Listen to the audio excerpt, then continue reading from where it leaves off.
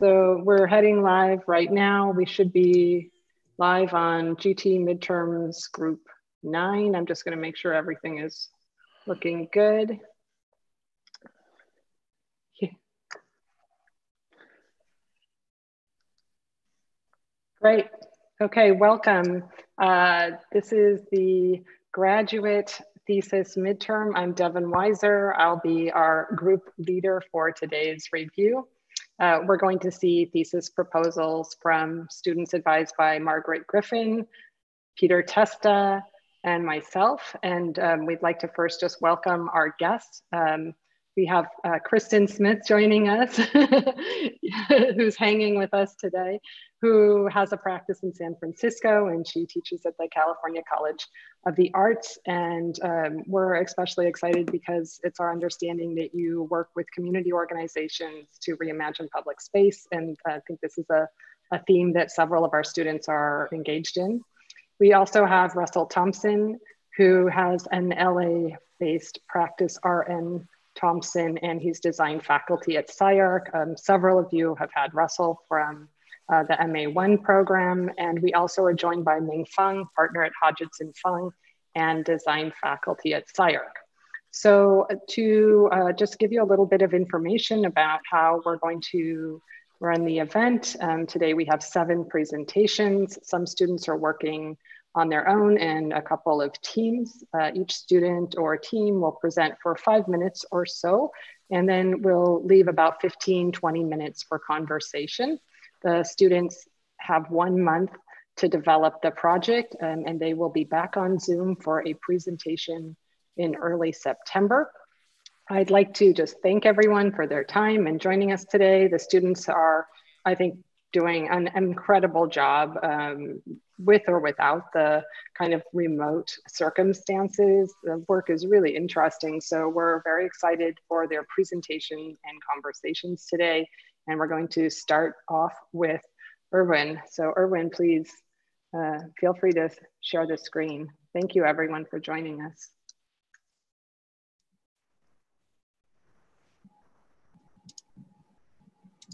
Hi guys. My name is Erwin. I will be presenting my thesis now. Here we go. So the title of my thesis is Stacks on Stacks on Stacks. It started out primarily as a stacking as a response to hoarding and as a way to conserve space. So some of the things I've been looking at, I've been looking at Barry Dijkstra's work. He's an interior designer from Netherlands. He's also a hoarder, and he collects all sorts of objects. He stacks them together into interesting, almost random compositions. I was also looking at Louis Nevelson and the way she stacks different objects and paints them in one color as a way to unify, as a unifying structure. And ultimately, I was looking at the image is not changing. Oh, there it is. Sorry. Sorry. For me. What? Keep going. It's my bad. Oh, okay. The image wasn't changing. Oh, okay. So I was also looking at Teho Remy's work titled "You Can't Lay Down Your Memories," which is basically a bunch of drawers tied together by a band. And so co-opting that idea, I was trying to explore the meaning of the boxes and the drawers, also the contents, and also the scale.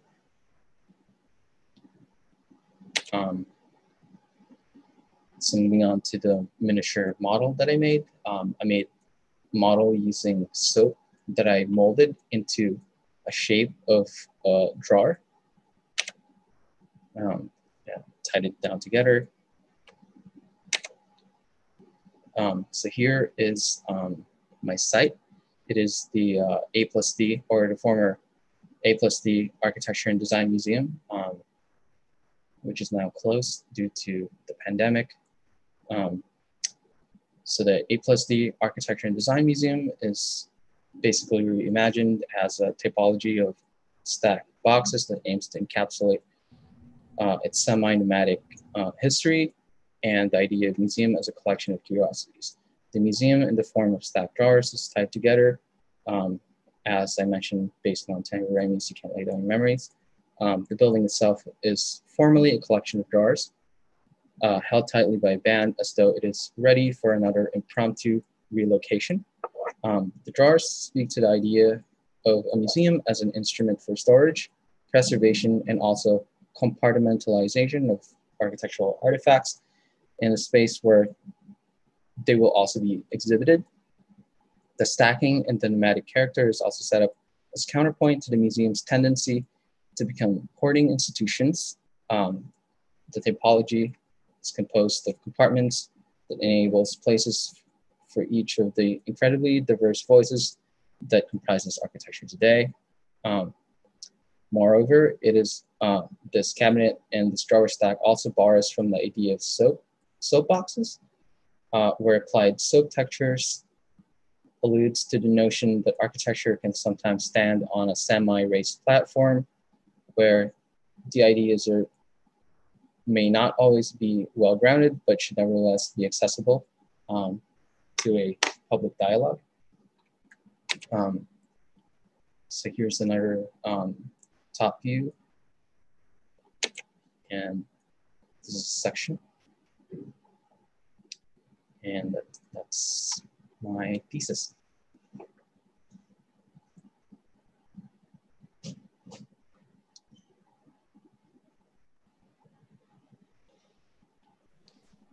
Erwin, can you talk a little bit about how the metaphors that you're using, you talked about how the drawers are a metaphor of containment, and then the soapbox is kind of a metaphor for kind of, maybe I'm misunderstanding this, but it's almost like a democratization of whatever is being on display. Can you talk a little bit about how those metaphors fit within the architecture that you're creating, or do or do not fit within that?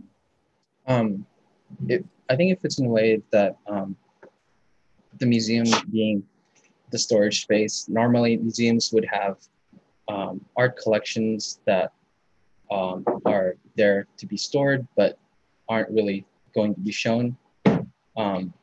Several museums during the pandemic actually had to discard a lot of their collection because they're running out of space. And so in showing basically all the storage spaces, no art is inaccessible or no work is inaccessible. Everything is being shown all at the same time. So I think that's one of the ways I think it connects.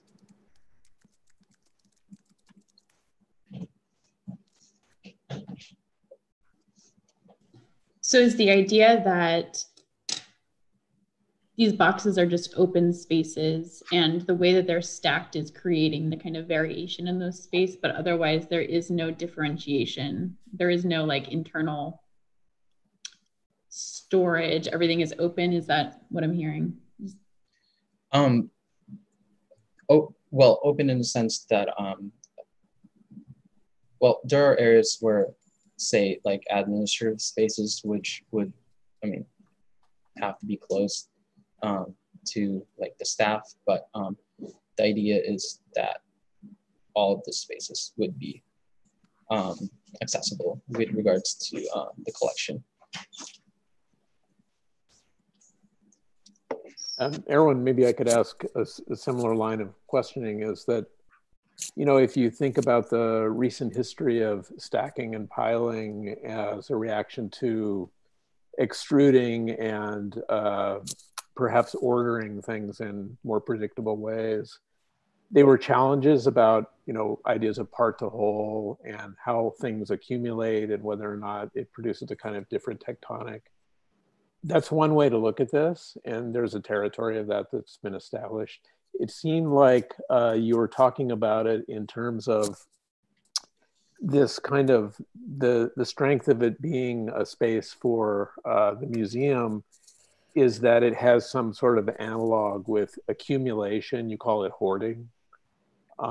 But that somehow that the strength of the building comes from its iconography of saying, oh, I know that associative value of, I have a stack like that in my apartment.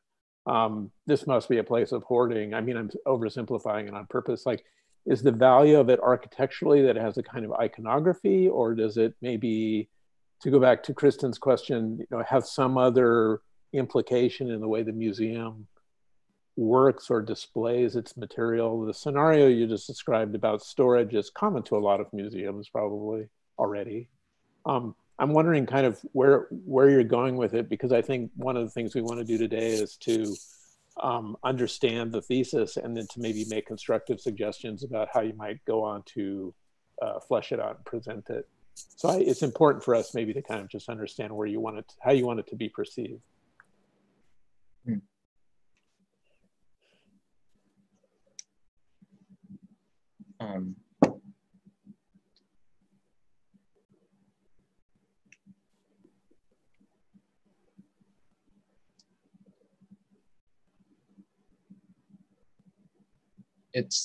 So the museum, it's an architecture museum, and I think it's also a way, there's not a lot of architecture museum, and I think the existence of A+D Museum is kind of like a democratizing, what's the word? Almost like a monument, because architecture in general isn't accessible to most people, or to like common people. It's, I mean, the stakeholders that usually have a voice in architecture, or who can afford to hire an architect, are the select few of like the upper echelon. And so I think this an architecture museum kind of opens up a way for people to kind of to have some sort of access to what is otherwise only available to people who have the privilege. So I guess what you, I think, thank you, Russell, for asking the question. And I'm sorry, I missed part of your presentation because my internet went out. But it is an interesting notion in terms of thinking of stacking, because everything is equal. Maybe one box is smaller or larger than the other one, but there's really not a real hierarchy to that, and I think it does reinforce what the premises that you just described. But what I'm kind of am interested in is, like, because what you're saying is that everything is equal. I'm looking at this and you can just choose whichever one. It may be different shape, but there is, it's all, first of all, expressed externally, because you could look at this and you could imagine that the museum has a certain amount of content, information, architectural exhibit that is being displayed there. And at the same time, it doesn't matter whether the galleries as opposed to the storage and as opposed to administration, they're all very equal because they're just stacked one on top of the other. And I think from that point of view, you are not only democratizing the collection of the museum, but you are also putting all of the program at an equal footing. Would that be a fair way of describing how you want to do your project? Yeah, that's, well, kind of how I'm trying to go towards that direction. The challenge actually is that even though they might all look the same, when boxes are tilted in some ways and are also like intersecting, it actually changes the whole programmatic arena within those, because you can't put floor plates that are slanted or you could fall over. So that's like one of the ways that I guess the program differentiates from each one. But that's sort of the idea, at least formally. That's kind of what I'm trying to go to.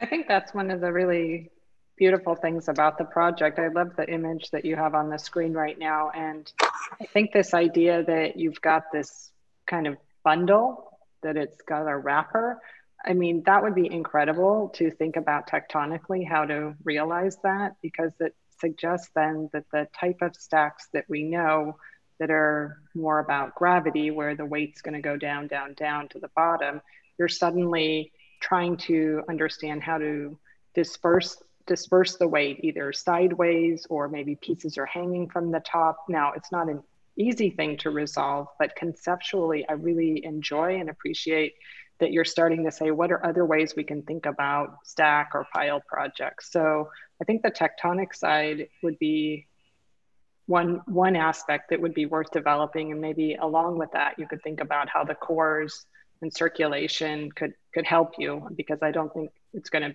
magically get held up by the band, but I think just thinking conceptually about how the boxes could jostle a little bit together, I think that's cool. And then the other thing I wanted to say, and that maybe you've already thought about this, but perhaps there's more territory to explore, which is the nature of a museum is already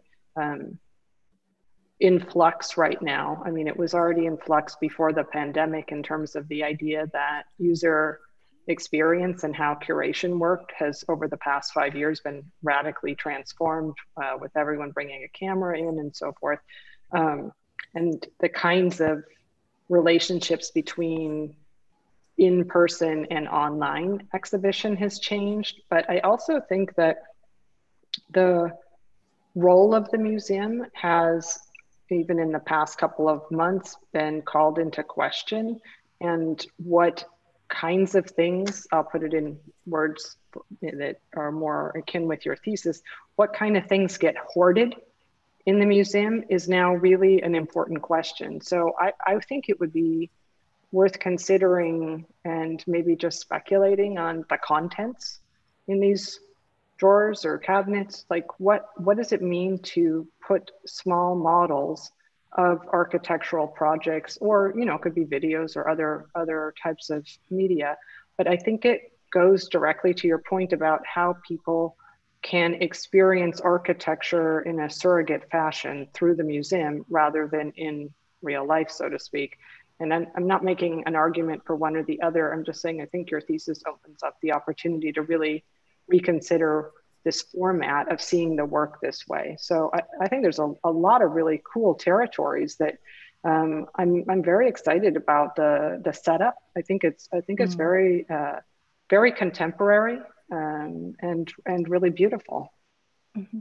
Well, I mean, both Devyn and Peter, you are so very familiar with CCA, right?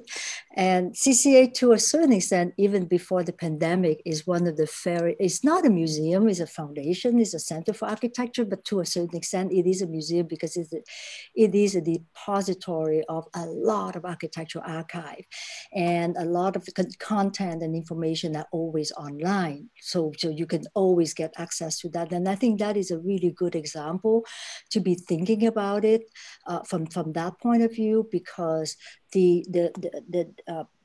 depository of architectural content is sometimes much more than just architectural model. I mean, CCA is actually not interested in architectural model because they don't have room for that. Your museum, Erwin, is big enough to take on everything, like an architect's archive, which has to do with anything from correspondence to sketches to modern, all of that.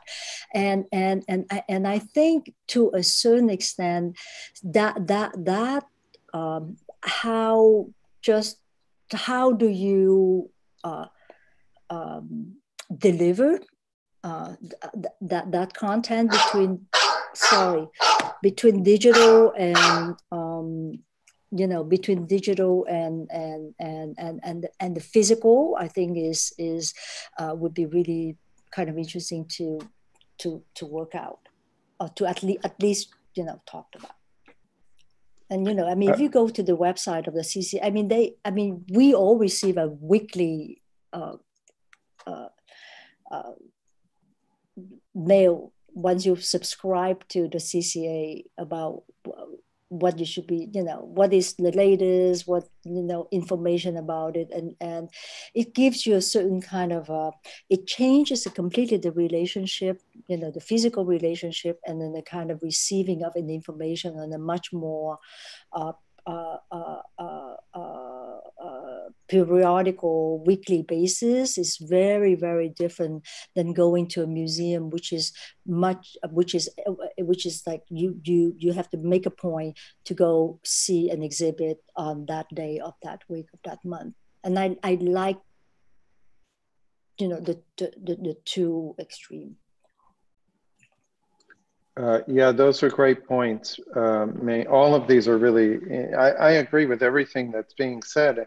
And Erwin, just one thing that I would suggest is that you mentioned that floor plates have to be horizontal, and that's not the case in museums. There's the very famous case of the Guggenheim, right? That barely has any flat floor space. So in an architecture museum, most certainly could take advantage of of inclined planes, because you can imagine that you get an overview over a field of models. All kinds of things are possible. There was that really nice installation that was made at SCI-Arc in the gallery, I guess. I don't know, when was that? Do you guys remember, Margaret? The one that with the inclined plane of the, Jesse, what was that? The one with the ecology, right? Yeah. That was Herwig and Marcelin, I think. Herwig and Marcelin, yeah. So, so anyway, that's just, it's not the most important point, but it is something to consider. Yeah. I think my biggest critique of your project is actually, I think there's lots of really exciting stuff happening here. I specifically love the slide with the drawers, with the little, just seeing the drawers all wrapped in the ribbon and the little section of it on the side. I actually think it would be really helpful to be more specific with yourself. I mean, it might not have just come through in this presentation, but just be really specific with yourself about what you're interested in so that you can push it into that territory, because I feel like there's a lot of potential right now that it could go into a lot of different directions. And I'm hesitating to kind of push you in one of those directions, because that would be kind of my intention pushed on you. And what I'm really interested in, and I think you should be interested in a thesis project, is really how are you hoping to kind of push the dialogue into, whether it's a formal trajectory where it's really just exploring what is the potential of all these stacking boxes, and maybe the program kind of falls away a little bit so you can really push that agenda. Or maybe it's really combining the kind of program of the Architecture and Design Museum with this idea of stacking and hoarding. And what is the potential in that? Because that is a whole other thing that I think is not quite showing up in your architectural drawings yet, but that could, this is a huge museum. It's actually, it has, it's creating architecture, but if you're also talking about the intention of like hoarding and kind of showing everything, it could also collect architecture. It could be built out of artifacts of architecture, in this kind of hoarding fashion that is not just like a metaphor of a drawer, but actually literally takes buildings and kind of stacks them on top of one another in a way that gives a different perception. So I would just be really clear about what you're most passionate about in terms of where you are right now, and really kind of honing in on that for the next month so that you can really push it in a direction that feels satisfying to you. And maybe if I could, oh, go ahead. Oh, sorry, Russell. I was just going to say, I thought those were great comments. And I'm sorry that, Russell, if you just have a quick comment, we'll try to stay on message here. Yeah, no. I mean, I'll make it quick. I think that I would echo those comments that were just made, but maybe to qualify it by saying, I don't think I would try to develop it as a project, you know, where you're sort of figure everything out too much. I think it also the resolution of the exterior right now. I mean, you could keep making versions of it, but I have a sense that it's saying what you want it to say, and that maybe the work resides on its the way that it makes you rethink the collection, how it's organized. You push hoarding into the idea that it's a building where you're never sure if you saw the whole thing or not when you go through it, because it doesn't have that kind of hierarchy that maybe a Guggenheim would have or something like that.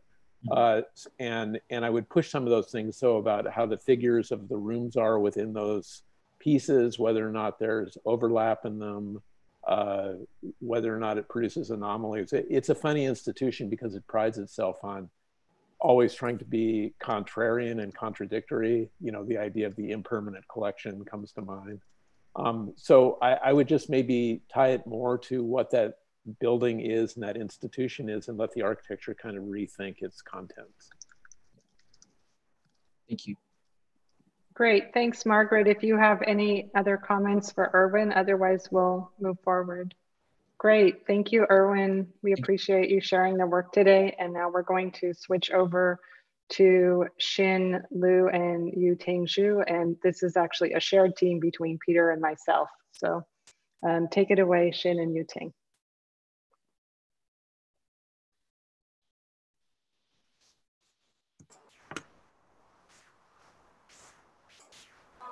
We can also share our mirror board to the notes, so you can get into our mirror board. Yeah, I will put it in the chat.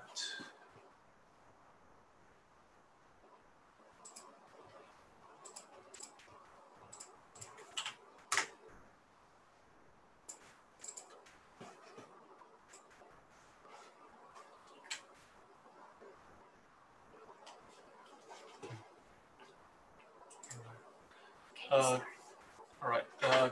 Good afternoon. My name is Xin Liu from MArc 2. I'm Yuting from MArc 1. Our thesis topic is the digital supermarket. Digital here means a really intense combination of physical and digital. That's where the term comes from. In architecture, we try to explain certain types of imaging and representation, and how they could influence the world we know. Our digital investigation is playful. It's playful reappropriation of existing forms and playing no products in fresh ways to explore unimaginable potentials. We've taken specific formal objects and we here go with specific techniques that create digital possibilities. By exploring the deep logic behind the techniques and applying to the physical forms, we alter physical form to something which is not physical, not digital, not physical plus digital, but both at the same time, as saying digital. Here we can see some digital spatial interfaces. And this is the development of the function of digital. It shows the huge potential in architecture. Interface is fundamentally the place at which independent and often unrelated systems meet and act on or communicate with each other. For mobile phones, a user interface is a graphic and usually touch-sensitive display that allows the user to interact with the apps, features, content, and functions. Here, we bring the notion of interface into architecture as spatial interface, which means we can interact with the form of the space to meet the changing needs of experience, functions, or narratives. So here, let's take a look at the 4 phygital spatial interfaces we developed based on the strategy which combines physical objects and the digital techniques. As you can see now, we are looking at the first one, which is called the 3D elevator. This spatial interface combines a plastic bottle with digital techniques called Warner fracturing. And finally, it creates a 3D elevator which can carry objects from one point to another point in 3D in a non-linear way. So here is a close-up view.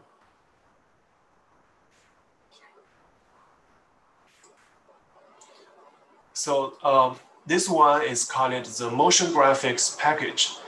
As we know, in traditional supermarket, they use the package design to show the flat graphic design, and they use the flat screen to show advertisement.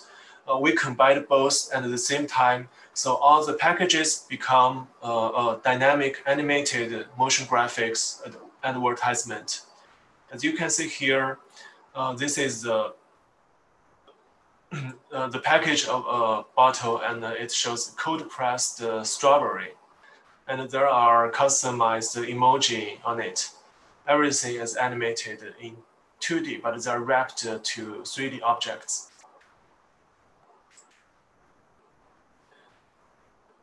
So this one called it Mike Fei. It's basically a personalized dining area where people can choose the place where they want to eat. And in different points, the table has different shapes, and it's responsively responding to the number of people. Here we see the figure of the table keeps the same, but it's moving from one point to another. So this prototype shows how light could be material. We use the light and the shadow as one material or another, and basically it can create 2 areas of the space in the same architectural structure.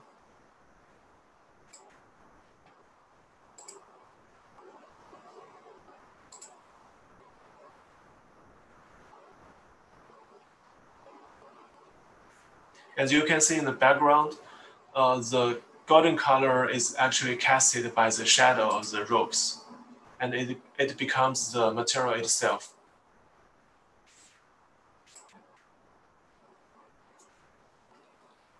So by changing the scale and the presume of everyday objects and turn them into mystery forms that won't experience inside, it makes the world more open in a more creative way of production, consumption that might typically associate. Supermarket in today's world is one of the most calcified points of capital society. We challenge how the supply chain of supermarket works and how we watch it. This diagram shows the ecology of market, such as production, delivery, marketing, consumption, storage, recycling, etc.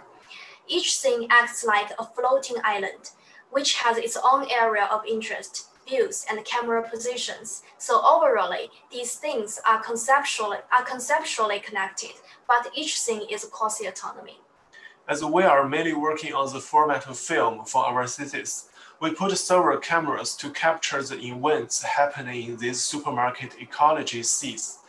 These events are simultaneously watched and recorded by 20 or 30 camera setups in the whole supermarket ecology world. These recording footage clips based on camera views are flattened and sorted in a pool where everything has no hierarchy.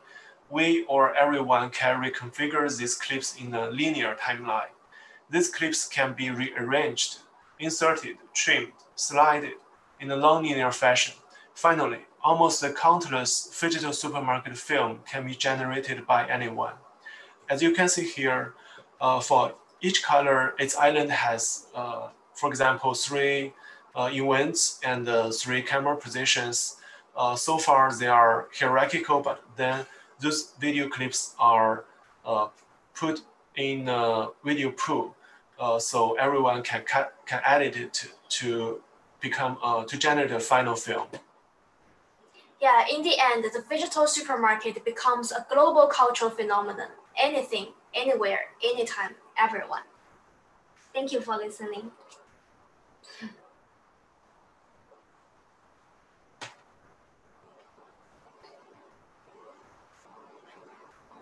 Can go back to, maybe go back to classroom.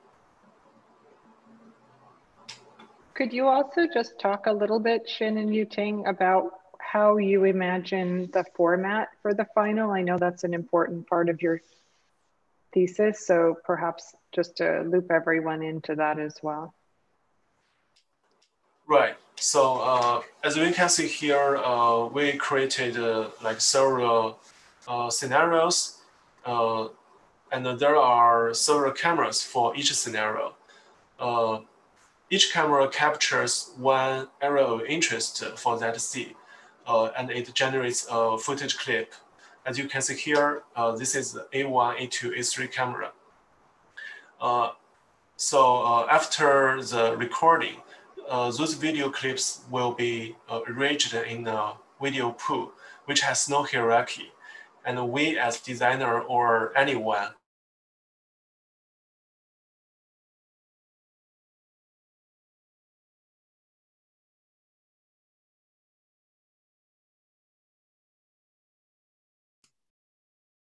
Did we just lose them? We did, okay.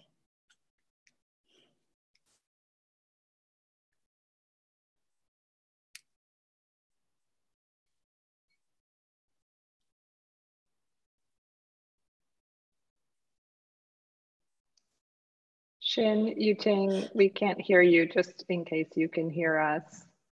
Perhaps how you could check and see what's happening. This is a phygital experience where I'm sending a real life messenger.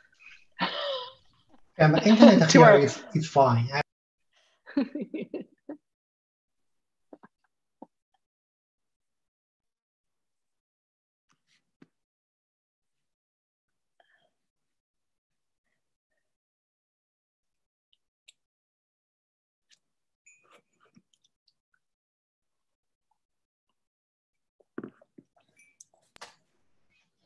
Okay, they know it, they're dealing with that.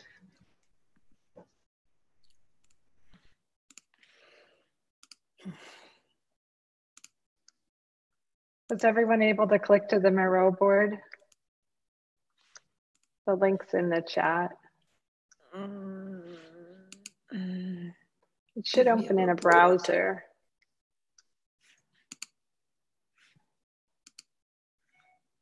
Then you can kind of pan around and zoom in and see some of the videos a little more clearly.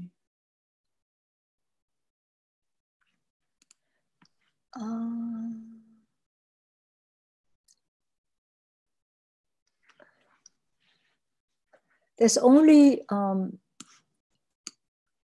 only have a Zoom link, Devyn. I don't, oh, is that through the chat? Okay, sorry. In the chat, in the chat, Okay, they're coming back. Welcome back.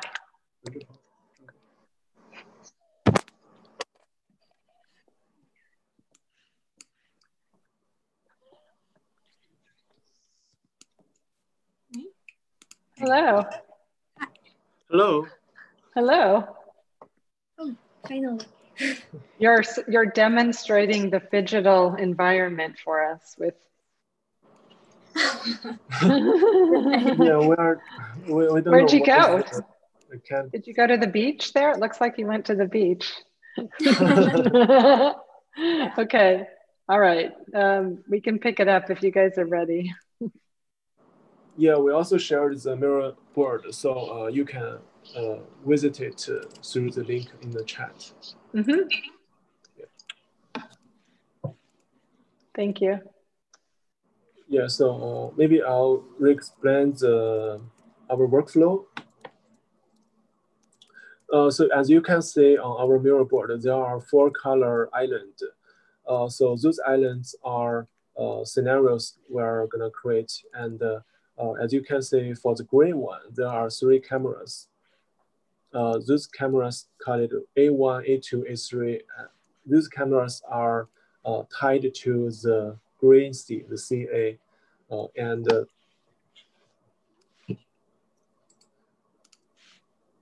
the video clips will be generated based on those camera positions. So far, those video clips are still hierarchical because they are tied to this C.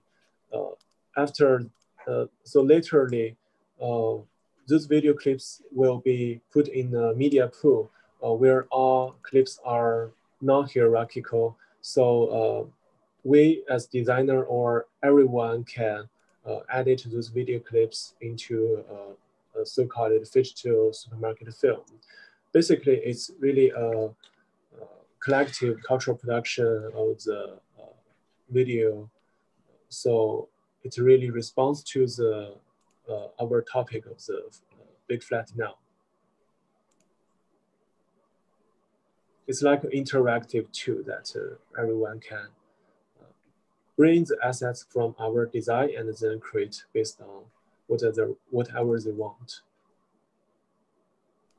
Maybe to follow up on what Devyn was asking, just it's a question of curiosity. Do you imagine that you will present something that is more like a film or a video of these various cameras sort of working simultaneously and non-hierarchically?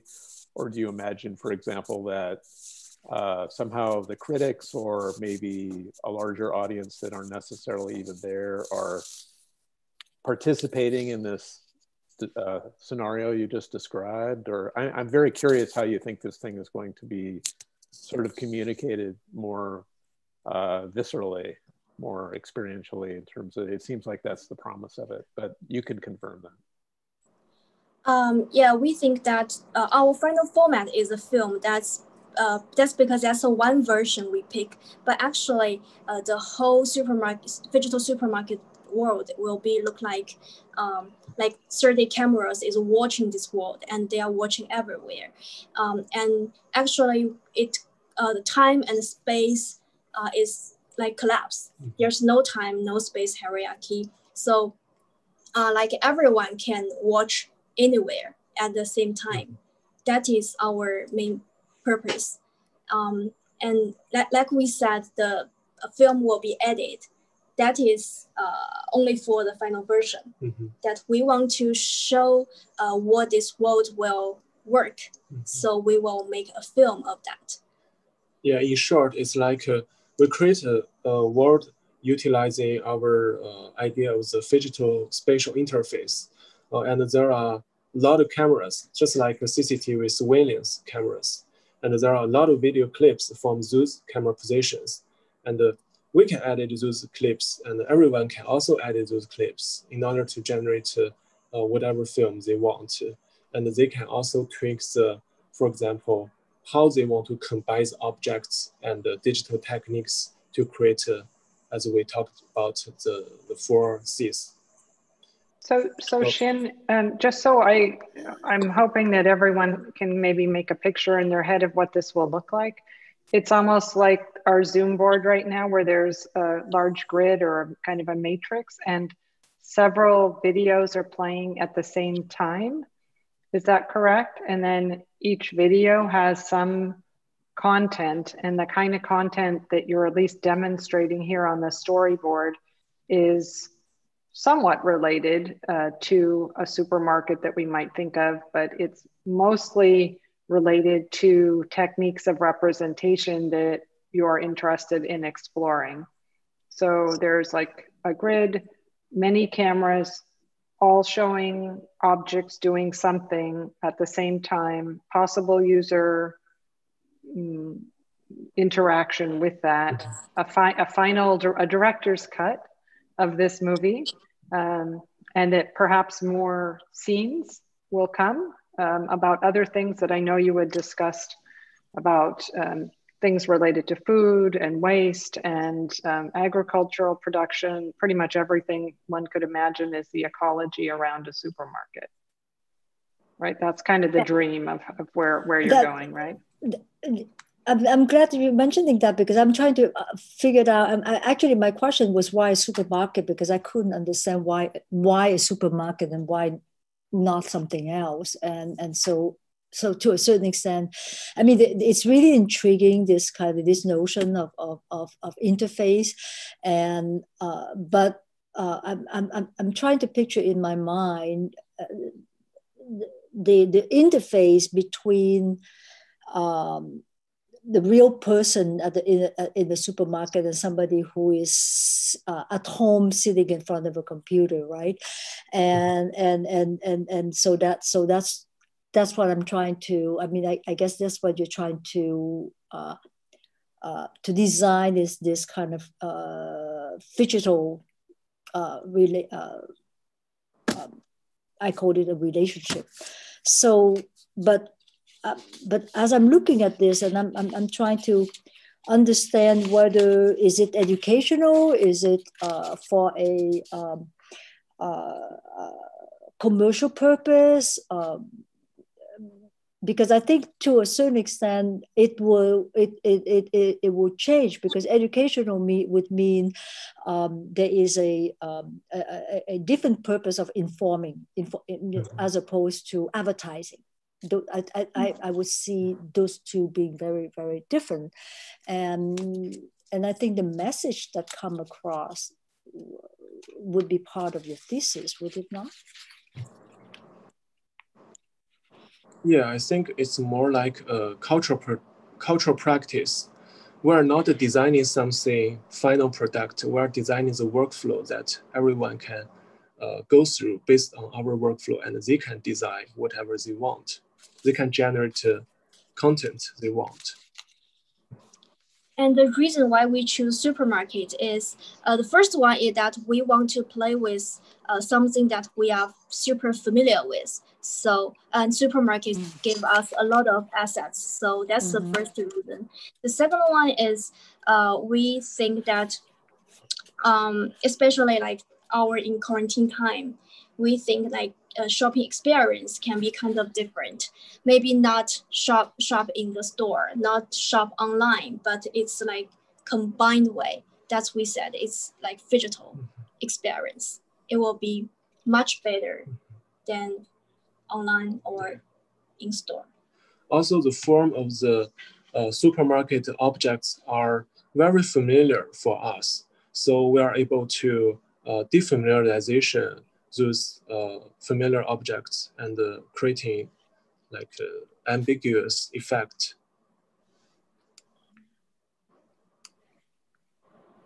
I love this idea. Oh, go ahead.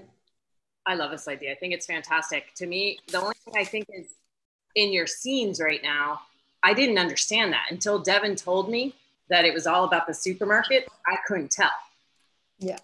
So you need to make it more about the supermarket. But I think it's that's right. Idea. But I think something you could think about the supermarket is there's like carnal things. There's like meat, right? And there's like vegetable things. It's like, I don't want to buy a rotten apple. I want to buy like a beautiful apple. Maybe it should be organic. Maybe it doesn't have a worm, you know?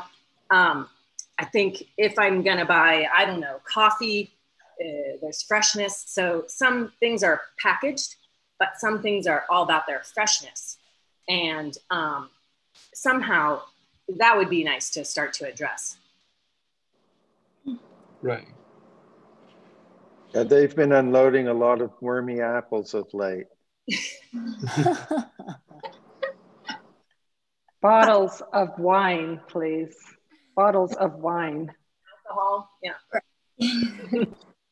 I mean, one thing is that I think it's really a good choice, and we said this in the earlier review, that the supermarket is the subject. On one hand, you can imagine that every market is like every other market in that architecturally they're not engaging. And then in fact, they're overwhelmed by the presentation of the products and the kind of experience of fluorescent lighting and all of the other things that go along with it. So I like the idea in a way that right now it seems like the active design is in the presentation techniques, conflation of the digital and the physical to be phygital, and that the presentation of it is something that is immersive in a lot of ways. And so it's much more dwelling in design as product design, and perhaps in kind of really specific industrial design. And there's a sort of combination of seduction and immersion that's going on in that. And I think the more you push those things together, the better. And I can imagine why this doesn't want to become a kind of architectural problem about the space of the container, but more about the kind of experience of it and the sensation of it. So considering how much time you have left, I would really expect that you would go full tilt on making these various immersive cinematographic clips that each one is compelling, and then when they are put together, it's immersive is the best word I can use right now, but that it has some of those qualities that's less didactic and more absolutely sensual. The kind of blinking, strawberry cans is probably one example of that as something that becomes intriguing at some level because it's a collapse between the two things you're interested in, these two things that are usually discrete.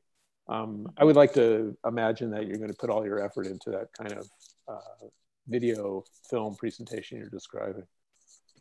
Yeah, I mean, I just saw in chat Peter was saying content versus experience, and I think to me the experience is actually going to be infused with the content, meaning that if you're going to do a supermarket, I mean, there is nothing more immediate than food, because you can think about a tomato being really juicy, and you can think about, going near the fish counter where it's either smell really fishy or it doesn't.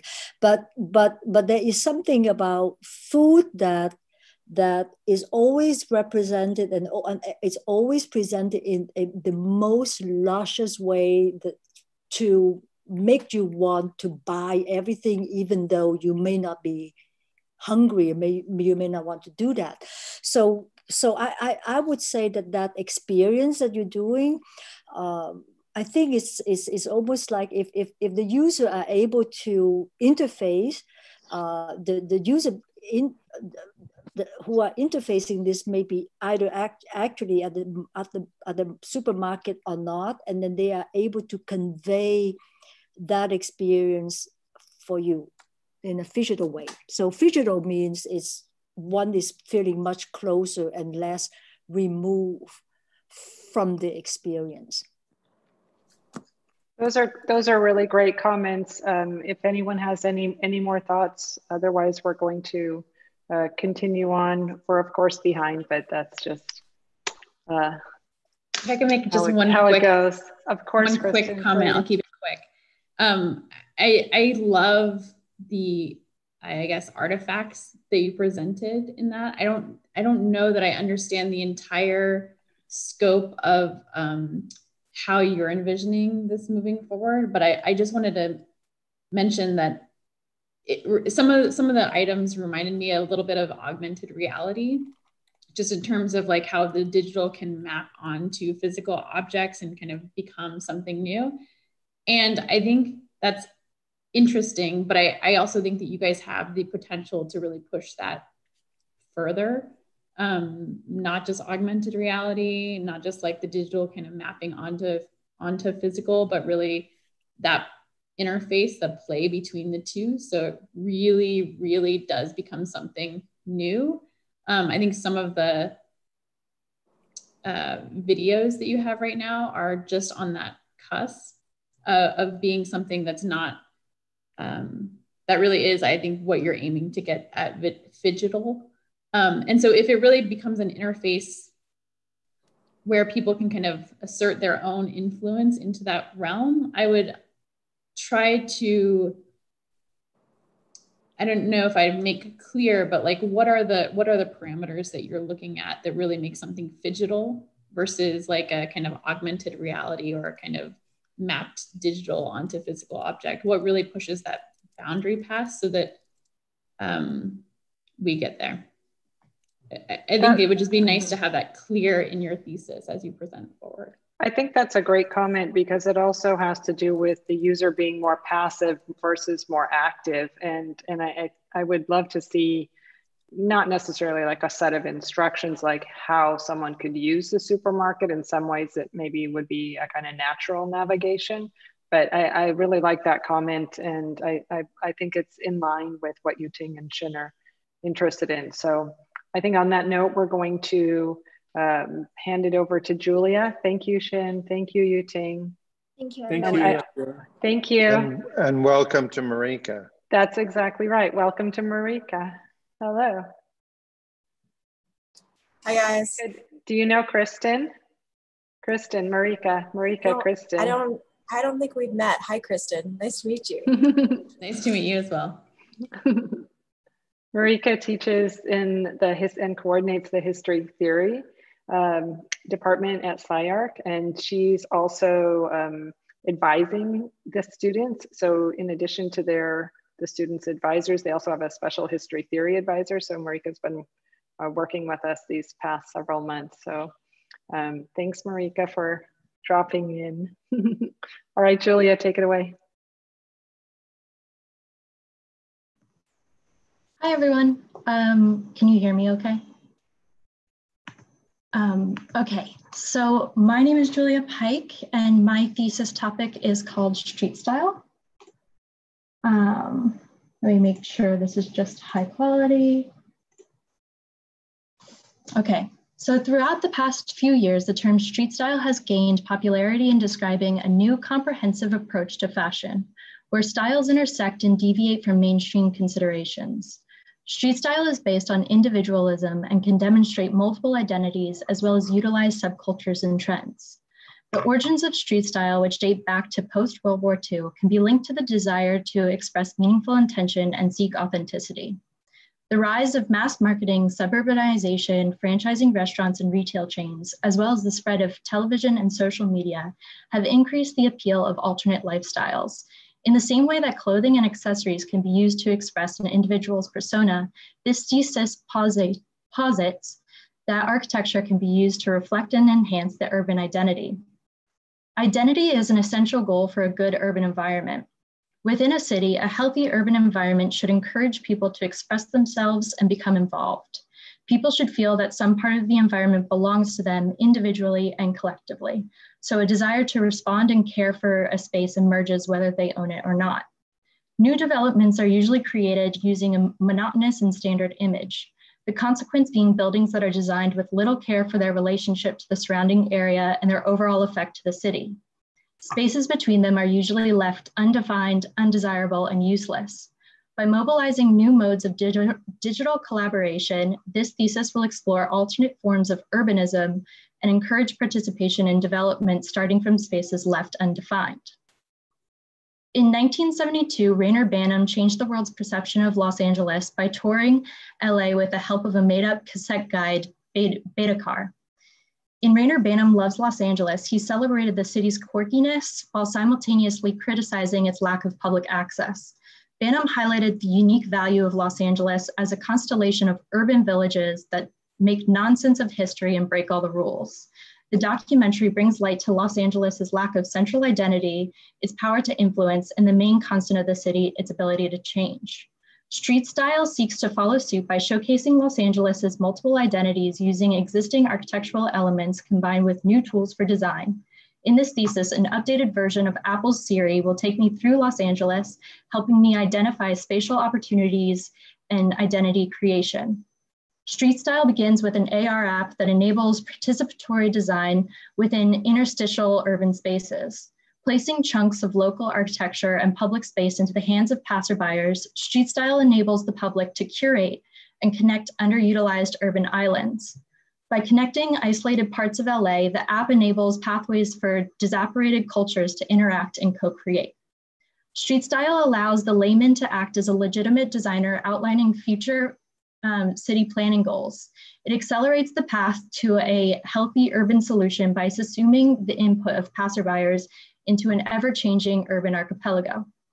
Through repetition, scale, and deletion, participants can play with local architectural elements on site. These elements are collected by the users themselves and consist of 3D chunks of Los Angeles's built culture. Street style demonstrates and accelerates the interplay of LA's urban architectural identities. It seeks a new comprehensive approach to urbanism where shared culture can naturally coagulate, differentiate from the norm in populace-defined directions.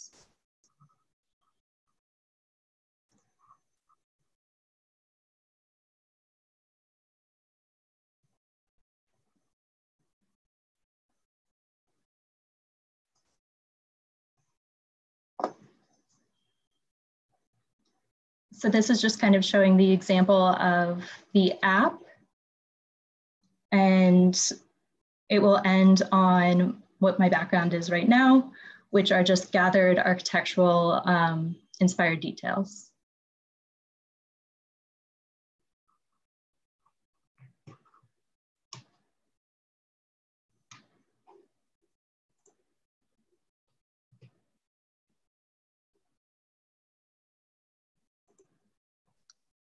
That was great, Julia. Do you want to maybe tell us a little bit about these architectural details that are floating behind you? Yeah, Thanks. let me move on. So these details were initially found through my exploration of the city and kind of the beta testing version of what I believe this street style app can become. In the future, I plan on creating separate architectural lookbooks based off of other people's kind of design aesthetics and architectural details, and having a collection of kind of different styles and aesthetics to play with and combined on site.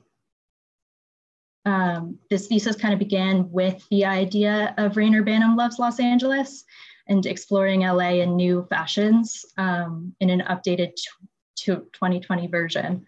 So I wanted to speculate on like what these leftover spaces or spaces in between development could possibly be, and utilize kind of a creative, funny way to postulate on that.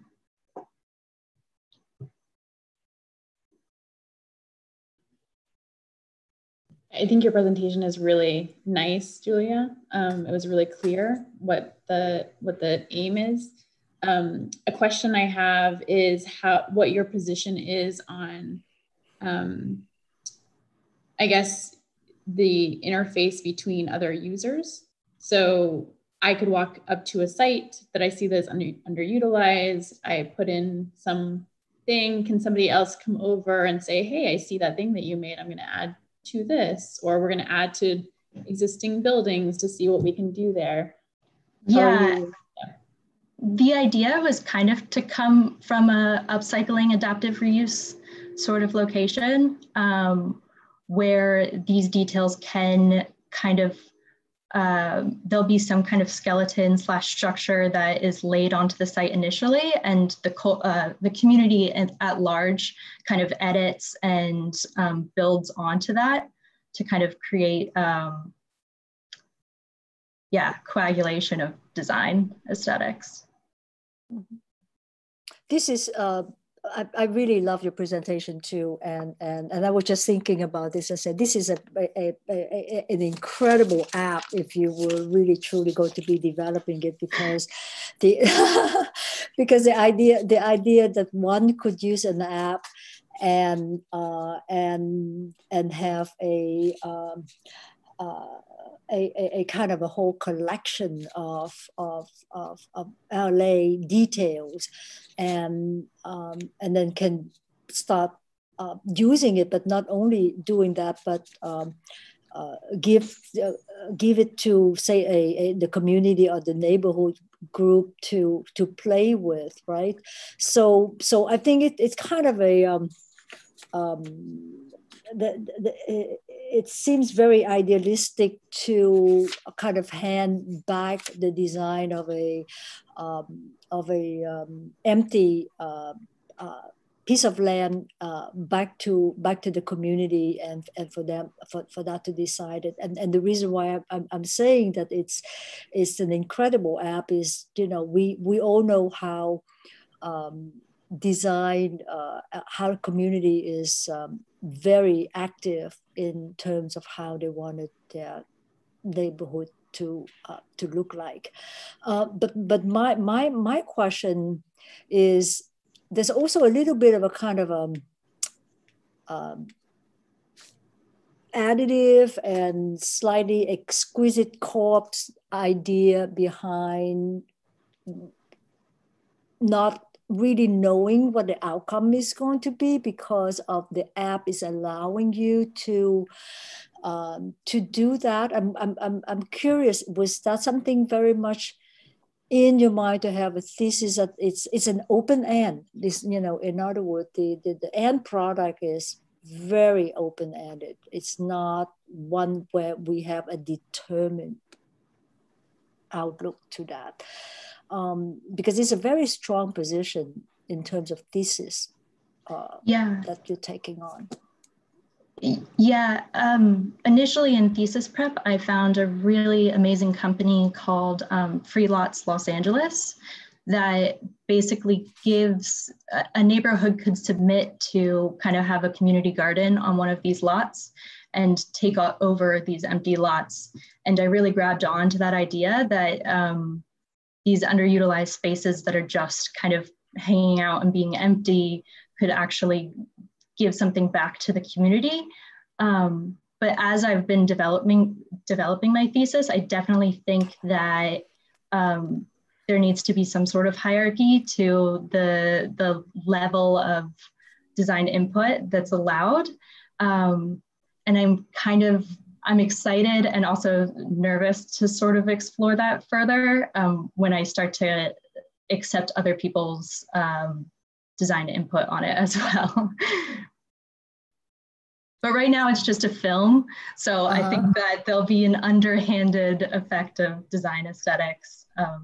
And that's why I kind of clarified at the end that sort of through repetition, scale, and deletion that these objects can kind of develop, because I think there needs to be some ground rules or some rules set in how the app actually interacts. Right, like if you pick the wrong detail on the app, it just say nope. Yeah, it's like you've used too many of these. Yeah, I love your idea. I love your whole setup. What I've been thinking about is, why do they need to be objects? Because if I think of Rainer Bainum, I think of the 4 ecologies, and those are all based on 4 different ground planes, you might say. So it's the beach, it's the freeways, it's the flatlands, and it's the foothills. So I wonder if you could start thinking a little more about the ecologies. And one nice thing about ecology is it already changes. So if you're interested in a changing effect, if you engage landscape, that is ever changing. Do you know? Landscape grows. So I wonder about, like, there's different qualities about beach or freeways or flatlands or foothills. So how could I input in from different locations? And I don't know, does that create any kind of cross-fertilization eventually? Like, can you first identify 4 ecologies and then mix them up? Or, I don't know, I think you could harken back to actually his 4 ecologies and maybe think about sometimes if an object is grounded or if the object is the ground plane. So the ground plane is sometimes the object. But I love your whole site and the way that you, like I think there's 2 parts to your thesis. One is how you're telling the story, and the other is the thing that you're doing. And I find that also fascinating, that you can have both of those things. So I think you can keep going. Thank you. Julia, based on where you were when I saw your work last week and what you just presented, I mean, congratulations. That was a triumph. I don't even know how you got from there to here, because that represents an enormous step of clarifying your thinking, clarifying your language, even clarifying your formal language, the whole thing. So I'm so excited for you now that you have such a consolidated and fresh position. I will say I agree with Margaret that maybe limiting yourself to things that you can add on the site is maybe too limiting for the full range of ways that you can think about what street style might really mean. If you could play more with things that could be taken away, so things that could be poured out, if you could move away from simply follies, I think that could be really interesting. I've always been a little bit alarmed by the kind of weak activism that seems to assume that community gardens in empty lots is in any way sufficient to addressing the inequities of the various neighborhoods in Los Angeles or other regions, other urban regions in the United States or the world. And so I'm pleased to see that you're thinking about forms that go beyond that enrichment of the single ground plane. But at the same time, it makes me wonder, what if you could really think big? What if you could really imagine what would be the highest and best use of a particular site? How could you then distribute that in an app format? I think these are really fascinating points, and I don't want to take up our guest time, but I just want to encourage Julia to explore those, like Margaret's point about things that are not objects. I was just imagining in the app, you could have trees that are growing and at different, points in their life cycle, or even thinking really big, like Marika was saying, about the role of waste that we never really see or that's tried to be covered up. Because one of the, I think, amazing aspects about AR is that you can show us something that appears to be there, but isn't actually there. And through that, and this comes back a little bit, I think, to Kristen, her point earlier, that like you can use that in some kind of either instructional way or informative way to imagine, like visualize how much waste this block is actually producing. And without, the trash sitting literally on the sidewalk. And through some of these kinds of just impactful imagery, I can imagine it would hopefully help start conversations. Imagine if the water or the power or these other kinds of truly ecological aspects of the city, imagine if the cars weren't here. Those are that's the deletion side. Like, I think those are real opportunities to engage us in the city and the street in very, very new ways. And I totally agree, like, that aren't just about sort of adding objects, but are really empowering people to envision what their city could be with more of something, which could be bad, or less of something, which could be potentially good. Yeah, I would just really. Oh, sorry. All right. No, go ahead, Peter. I'll only be a second, really fast. Julia, fantastic, really great. And I so agree with everything that's being said, but also to answer Marika's question, I think that the review we had last week was pretty catalytic. And these things have been brewing, obviously. This didn't come out of nowhere. This was stuff that Julia had in her back pocket that she's been carrying, or in her pack sack, or in her car trunk, I don't know where, but she's been carrying this stuff around. So fantastic. Yeah, sorry. Yeah, no, I agree with all of the comment, and if you start thinking about ecology, when Raymond Banham did the For Ecology, that was a very different Los Angeles than now. I think now we have many more than just 4 ecologies. So, and you could also think about it in terms of micro ecologies as opposed to a larger region, because you're talking about a small community. And the other thing that I think that you got hung up on was because you title your whole film and everything by using the term street styles, and then the styles end up being kind of translate into, you know, this kind of style objects and all of that. And you may want to rethink how you're presenting this, because it's beyond just style itself. Great points, everyone. Thank you, Julia. That was fantastic. All right, we're going to switch over to Hao, but I wanted to just ask our jury, would they like a 5-minute break?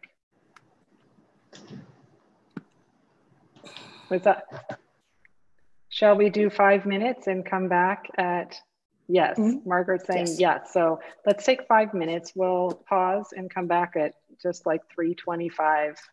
Thanks, everyone. Thank you.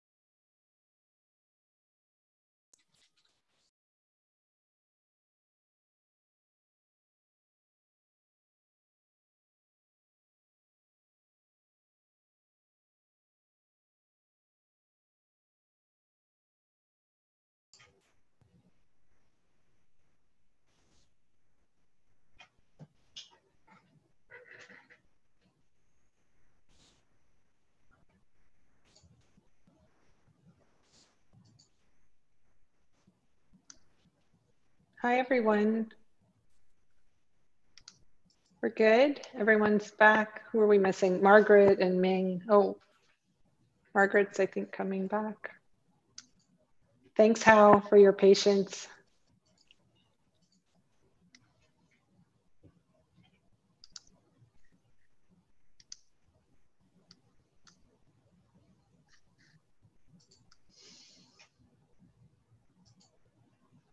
Okay, great. Hao, would you like to take it away? Yeah, sure. Thank you.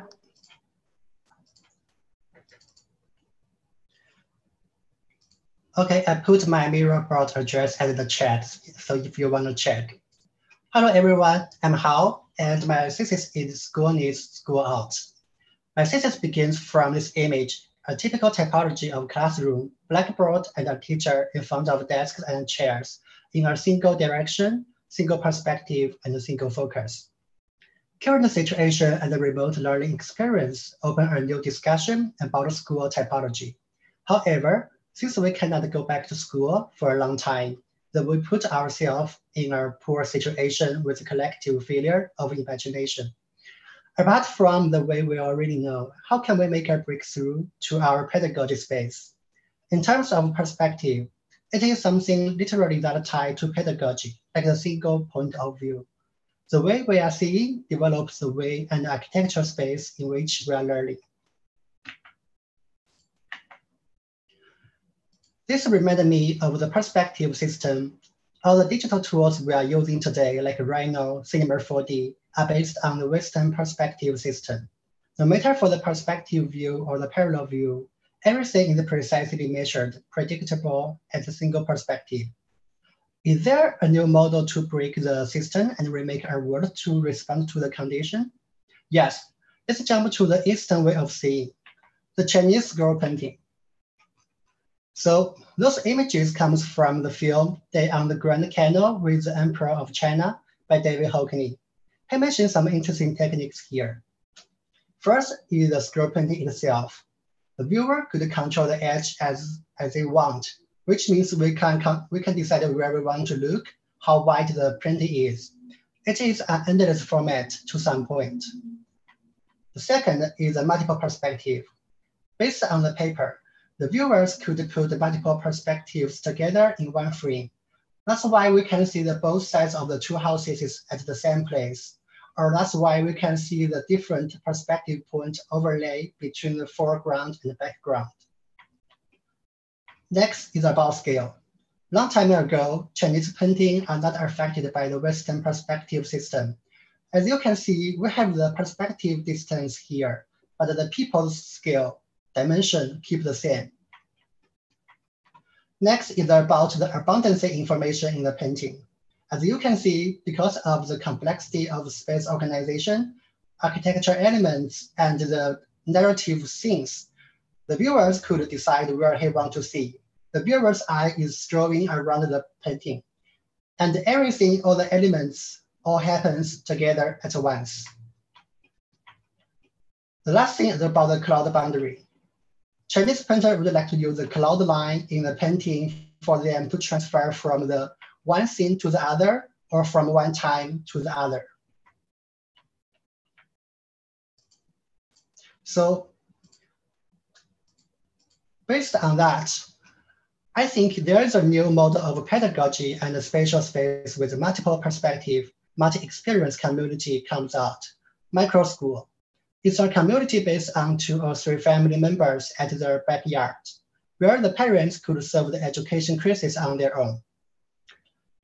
The posters are some concept tests I made and put them all together in the vertical traditional Chinese painting. Micro school is a good way to rethink about relationship between multi-object and multi-subject. School ingredients are relocated in different scale, different perspective, and composition at different backyards. I see this as an open and imaginative guide to promote new ways of schooling. Everyday objects are designed and set in a new way of seeing. Instead, the school is the place where you will go. School becomes the things you do, the thing you have to do collectively, the thing you have to do in the community. This is a digital scroll format. Micro scroll units at different backyard displays in the 3D digital scroll. Sometimes they are displayed in different ways to look at the same thing. Sometimes it varies from different widths of edge, like the scroll painting. Move the camera back forth, you will see all the scale or the perspective at the backstage or the scenes all happen at once.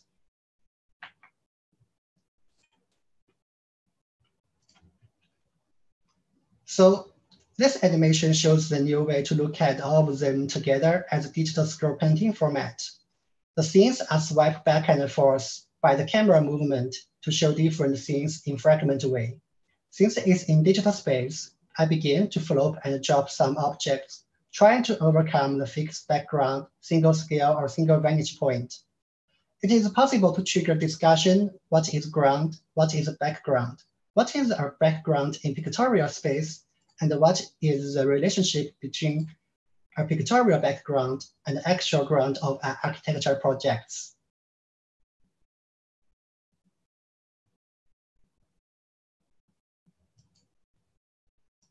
Okay, so the last image is some possible steps for the future. So I want to try some digital landscape based on the image in the future, as the boundary of the scene could be blurred, like the cloud in the Chinese scroll painting. It brings certain flatness and the digital, or the digital and the physical qualities could image together and treat them as a tool to pop out more digital qualities into the physical environment. I saw scroll painting give me a specific way to see the multi-perspective, object and subject, strangeness and familiarness all together as a strategy to rebuild our pedagogy environment. Thank you.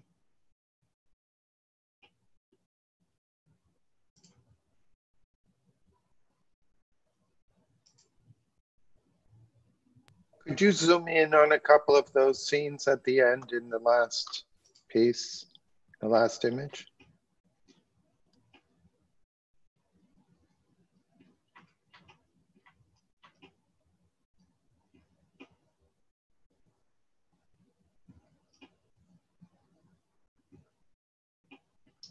Those are some strategies I will work in the future to merge more things about the digital quality and the physical quality together.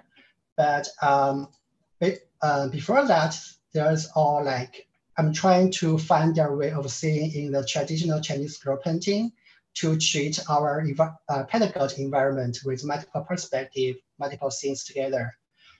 And so, and I also think the digital scroll painting in a new way in digital space, it's not just a way of seeing, or it's not just a way of representation, but it's a new way to design our space.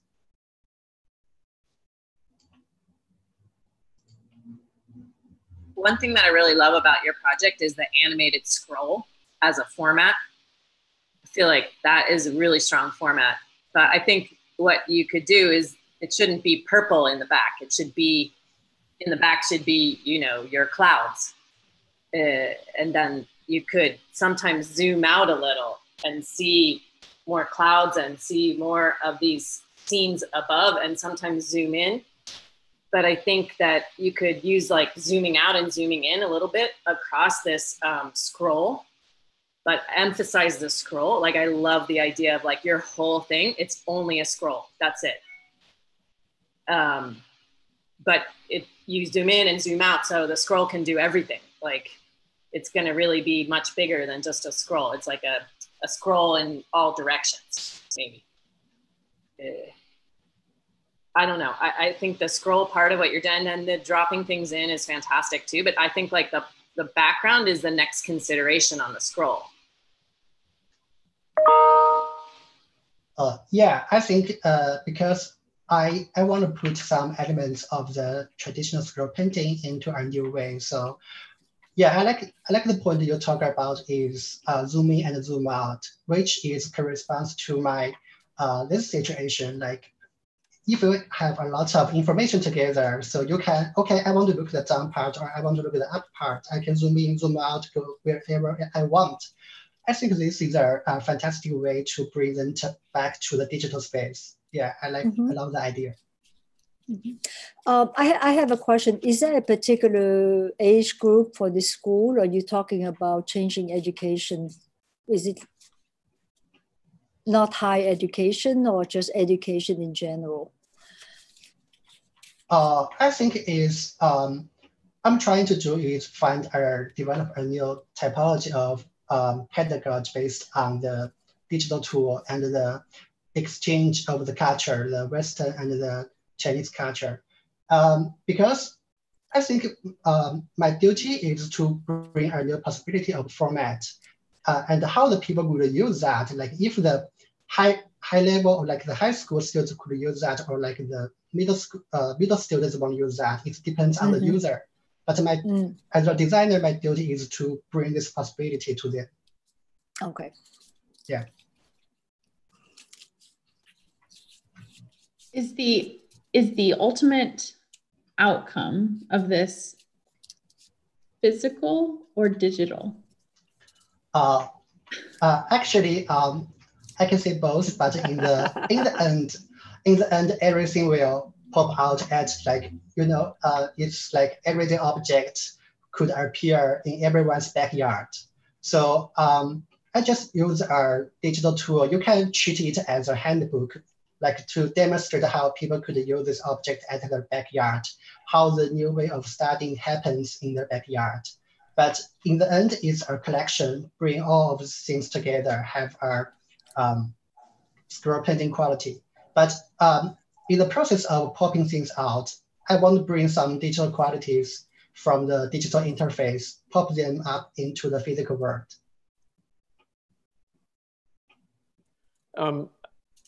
Yeah, I'm not sure about that yet because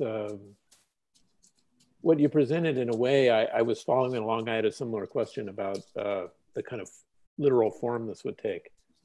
But it seems like right now remote learning is a challenge to work with particular platforms that are probably so nascent and crude that we don't know what the potential of remote learning is yet.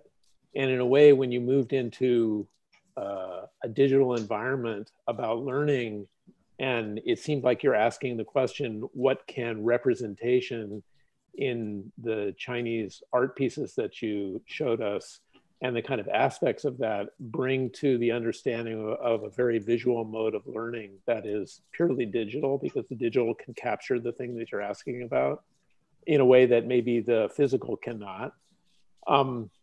I'm afraid that if you try to translate it back into an environment of a backyard or otherwise, that it becomes a kind of cacophony of things again that doesn't have that sense of framing or enabling a way of seeing something that's different than it is when you're simply in that physical environment.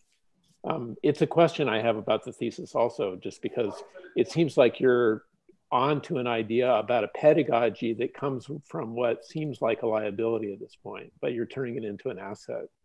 And I find that interesting. I'm not sure it applies so effectively when you sort of try to put it back into the physical realm of, being in an environment like a backyard. It's more of a question than a criticism. There's something really interesting about your project, and you the scroll that you're showing in terms of the animation of going along, reminds me of how Chinese opera used to be, right, in the old time, when you have a scene along the street and you can just walk along and you kind of see the story evolve.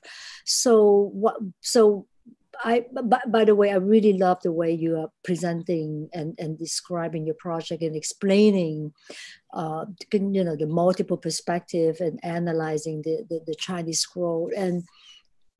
But there's a difference between being in control of looking at a Chinese painting because your eyes can wander and you can decide where to look at, like the multiple perspective, and you can, but whereas here there is a sequence which which is being captivated because there's a time, you know, you go from point A to point B, from right to left.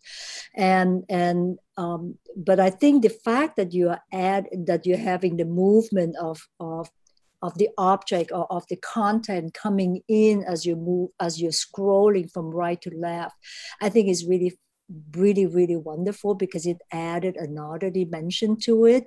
So it's not just a static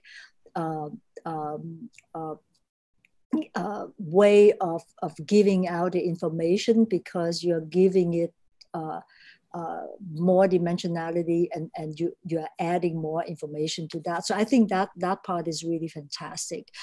But I'm just wondering in terms of, and the reason why I was asking about the age group, because I think it would be really helpful for you to position yourself to say there are different ways of providing, you know, of teaching, of providing the information, and that the content itself, which I think is absolutely important in this situation, does not feel like, I look at this and I feel this is for a certain age group, because there's a kind of a playfulness to that, right? And what I'm seeing is is a combination of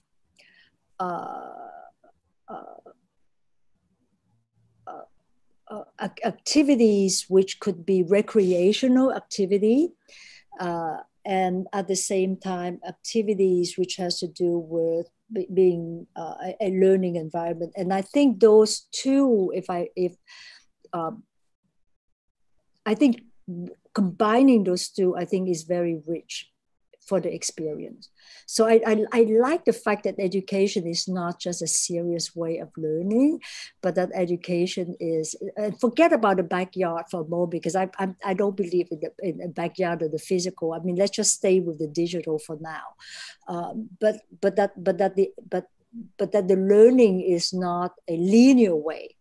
I think that's really absolutely crucial. And I think that there's something about your project that I think if you emphasize more and more in terms of like, okay, it's not linear and it's not sequential, I think if you can break through that, I think that would be really fantastic. And I think you're kind of halfway there. Okay. I think there's definitely, so yeah, the Reggio Emilia. Yeah, I would method of teaching as play and learning as play is definitely sort of a friend to your project. I think this is one of the things that makes this project powerful, is it shows, a lot of times people assume in architecture at least, that if something is digital, it is somehow less real or less impactful. And one of the ways that your project flips that on its head, and this is why I agree with the comments of the other critics that there's something to be gained by keeping it digital, is it becomes a pure resource of imagination. So there are going to be all kinds of ridiculously stressed out parents. I mean, even if we just take this at its most practical and strip a lot of the additional delight away for a second, there are going to be all kinds of stressed out parents, myself included, very shortly trying to figure out how the heck to turn our backyards into a place of learning.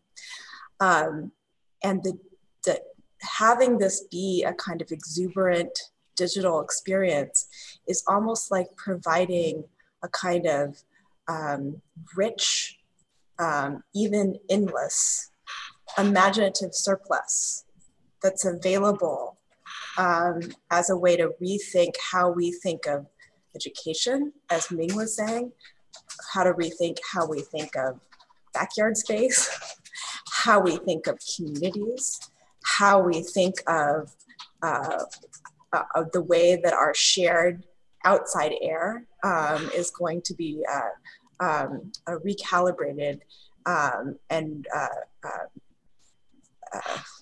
how to put it, revalued in our COVID time and beyond. So because of all those things, it's almost like you don't need to say, I'm going to test this in a particular place. It can live as this kind of rich digital scroll. And it can actually have more of an impact than if it were to somehow land, which is awesome and I think rare. I agree. Those are the, oh, sorry. Oh, go ahead. Go ahead, Kristen. No, please. Oh, I was just gonna say, I think that a lot of what you said in this presentation is really exciting. I specifically love this image that we're kind of landed on right now, the one with the three-dimensional space that has the purple frames in front, and the space is kind of ever changing depending on which perspective you're viewing it from, this long image here. In terms of an accessible digital architecture that allows for imaginative play and inquiry, and also allows you to kind of see these different perspectives all at the same time. Like I can actually imagine that, and I think it is happening, you know, each of these frames that you're seeing all around are coming from this kind of one model in different perspectives, in different views, different ways of seeing it. I have an incoming kindergartner this year who's going to be taught remotely, and I'm stressed out about it. If this was a way of like, if this was like something that was presented to me as like, here's your child's classroom, they can explore that classroom and in all of these different places can learn something new about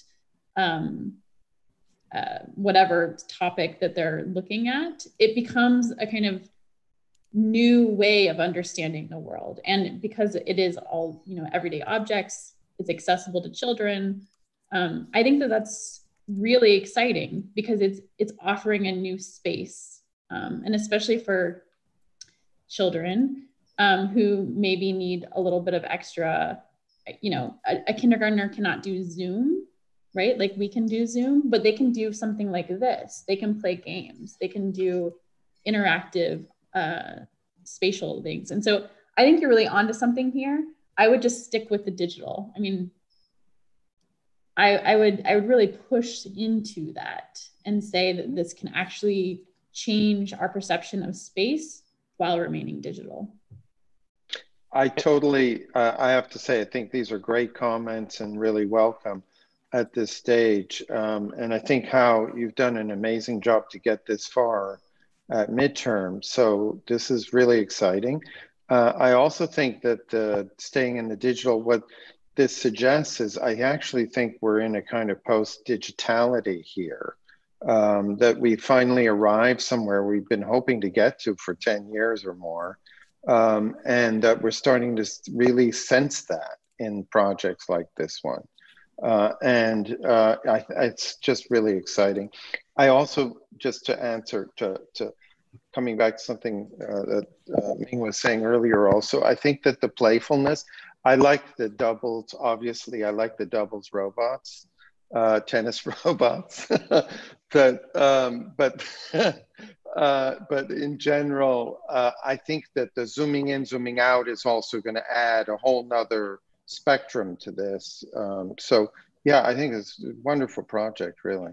Well, I was just going to say it depends on your ambition and the amount of time you have left. But if you follow the advice of remaining in the digital, I think one way to get it out of just the idea of an observer observing a piece of work and understanding a different way of seeing things, I think that's extremely important. It's the basis for starting. But both of our children went to Montessori schools, and the idea that is prevalent in that is that everyone already knows is that, you know, you choose in the room what you want to work with. Children do. They're not told to work with A versus B. And then when they do that, it's a kind of well-designed game that requires them to investigate it. And there's a lot of their own initiative in how it's handled. And I was just thinking, if there's a dimension, I mean, Devyn on the chat mentioned the Easter egg idea in gaming. that, you know, there would be moments when something else would open up and there would be a kind of moment of engagement, and then you can leave it, but there's an idea of choice in it. It's not so kind of directed, it's self-directed. I mean, I think those are building on, you know, concepts that come from back in the Montessori days when that started, but it's being made in a kind of contemporary fashion that works with the idea of remote learning. That's pretty interesting because it, on one hand, maintains this idea of play that Ming was talking about, but on the other hand, is sort of doing it in an entirely different realm. And it's allowing this sort of simultaneity of things that one might not get if they were in a physical space. So those are the sort of positive aspects of the thing that I want to see you maybe design some of those interfaces if that's in the realm of possibility. And if you could design those by next week, that would be great. But I just have one last comment because I was thinking about this, because you're talking about digital world, and I think one of the really wonderful things that you're proposing here, which is you're doing something and you're showing something which is really physical, right? Because you know you can study and then in the playground, and then you have a kind of a tennis court right next to it, which in reality that's what we are used to in the digital world, is that we're used to be able to be in multiple environment, and you can look at two screens at the same time, and it's two very different things, and you're actually putting that, you know, in there as a kind, this is like digital, but look at this is also a physical world. I think that's something you wanted to hold on to, because I think that's really wonderful about your thesis, is that you are saying that. Yeah.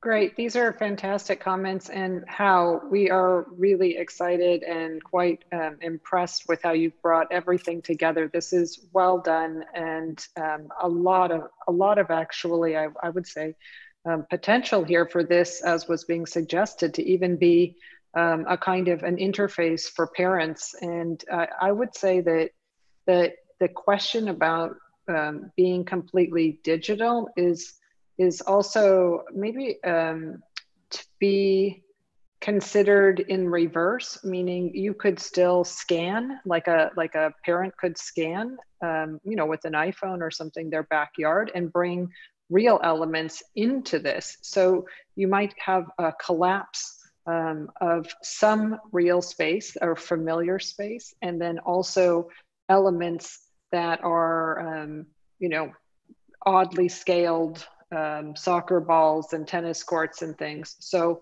I can imagine not only bringing through scanning or, you know, photogrammetry, some so-called real elements into the space, but if we had children maybe a little older than kindergartners, although they probably are already onto this right now, you know, you could also add a virtual reality component to it, and it would be a pretty incredible, like, real, non-real, virtual, backyard familiar, and new teaching tool. And I just love the idea that that I think has been described, and how, and Peter and I have kind of talked about it, but now I feel like even more like this should be part of your presentation, that it can be a tool or an interface, and it's not just an inspiration, but it actually can become engaged. Like you actually could make this as an entrepreneur, like you could make this something.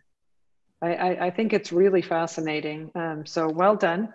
But just one last point. I just wanted, along those lines, just is so exciting to come back to what Marika was saying also, that I do think that there's a provocation here with the backyard, just to suggest that the backyard has a critical edge to it here. I think that it also challenges the parents and challenges the community to start rethinking property, boundaries of property, the idea that we're these nuclear families and so forth. I think a lot of that is put into question through this. And I think the scroll painting, coming from a collective culture, the Chinese, you know, traditional culture, is also something that's about community in a different way. And I think that's really, there's a very strong critical edge in this project, if you see it that way as well. And I wouldn't give that up. Yeah, thank you for saying that, Peter. I totally agree. I think that's actually one of the things that needs to really be foregrounded in the final when this project is presented in its ultimate triumph and glory. It really has to be framed with its social implications because they are meaningful and they are imaginative. And the project is critical in the best sense of the word, in that it pushes us outside of comfortable and lazy assumptions about the way things are and toward the kind of radicality that is in fact within all of our reach. You know, these are things, these are objects. This is a new relationship with things and objects that breaks down old assumptions about subjectivity. And as you said, what constitutes public and private, what constitutes neighbor versus family, et cetera, et cetera. And now more than ever, this makes this project topical and urgent and important. Well said. Thank you, everyone. Thank you, Hao. And now we're going to hand it over to Jesse. Hi, thank you. I'm going to share my screen. That was an amazing discussion. I pretty much, you know, I don't have to go. That's like so much better than maybe what I could make. That was super awesome. So if you don't mind, I'm actually going to stop sharing my video. If you like, feel free to come in full screen, you know, turn off your split view mode, you know, hide the little presenter window. This presentation is really an attempt to just kind of try to provide sort of some breathing room and some space for some of these interfaces that we have. Don't worry, I'll be joining you shortly here. Thank you. I started my thesis research by looking into our interfaces, specifically the ways interfaces separate functions, information, commands, and images spatially onto the screen, the page, and the workspace. Here's a familiar Revit interface, Rhino, CATIA, a kind of home management interface, of course, Twitter and Instagram. To look at it another way, interfaces are a radical way of entangling the body into the work we do as architects.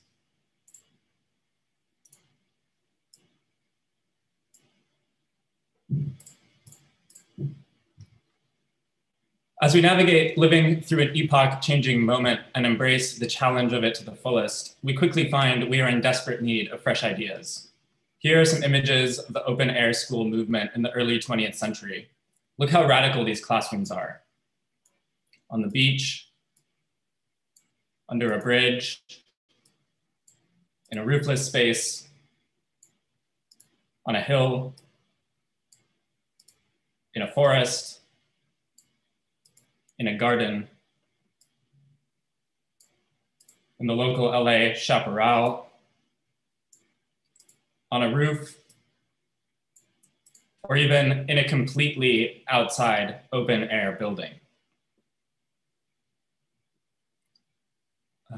As I've been doing my thesis in quarantine because of COVID, my architectural attentions turned toward the radical potential of architecture with air as a material.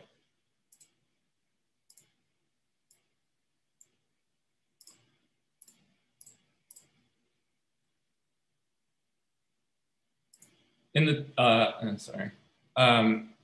time of remote learning, my research attentions turned to the interdisciplinary and experimental Black Mountain College, where students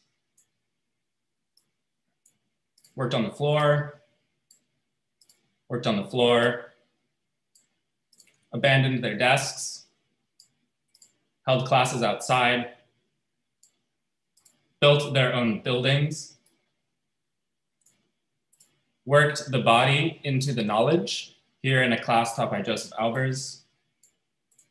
They worked the body into the work. Here, this is Buckminster Fuller acting as a column for his own dome.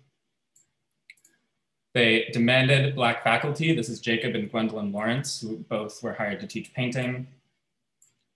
And here with Merce Cunningham, they worked the knowledge into the body with the invention of modern dance.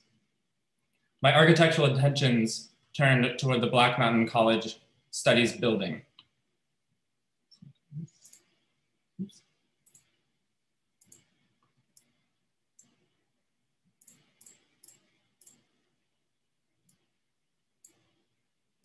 Here's the plan. As you can see, a kind of double loaded corridor situation familiar to most school architecture. Here in its framing, under construction. Here, just finished construction. Here as a kind of backdrop to the community who grows their own food. And here on the lake, Lake Eden in the Black Mountains. Now I'm going to be phasing back out, but I'll be with you again.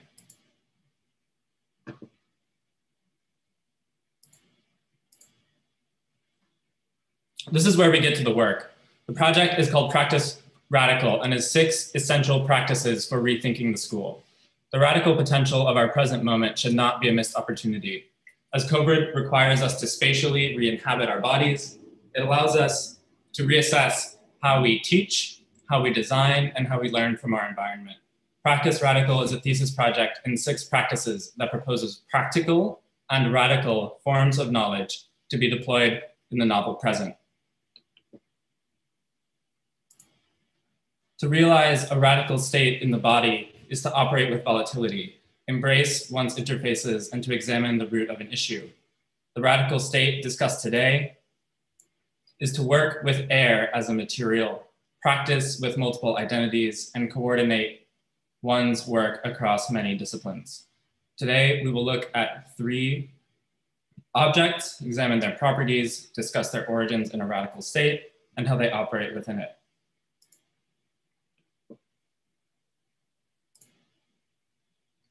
Hello, I'm back. Practice 1.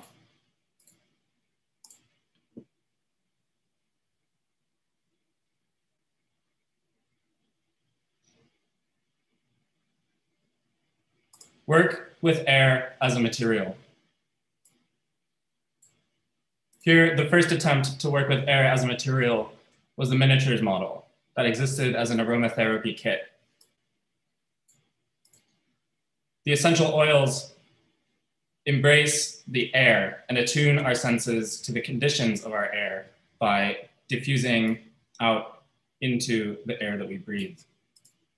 Here, a color palette could attempt to be some sort of an atmosphere, moving the color and the investigation of color into the air around the object. Here, as a kind of color palette for a clothing line, the clothes and the air assume the same color palette. And last, with the midterm model, a kind of sampling of the air itself as a material. These dots in the back use the Adobe Illustrator gradient sample UI to actually try to find some kind of sampleable color in that material. Exercise 2. Sorry, practice 2. Operate with volatility. As I said, the essential oil diffuser attempts to work with the volatility of an essential oil, its characteristics to leave its current state and evaporate out into the air and diffuse across multiple surfaces. Here, the kind of addition of this tennis color in the kind of draft of that oil scent, or here in a representational scheme where the diffusion pattern in the kind of image gradient starts to dematerialize the object itself. Or third, in the midterm model, as the set of interchangeable keys arrayed on a grid embraces a condition in which no primary set arrangement of keys on the board sort of constitute the model. Or here in a color palette for clothing, where sort of dots volatilize off of the ground and become a kind of emissive object. Practice 3.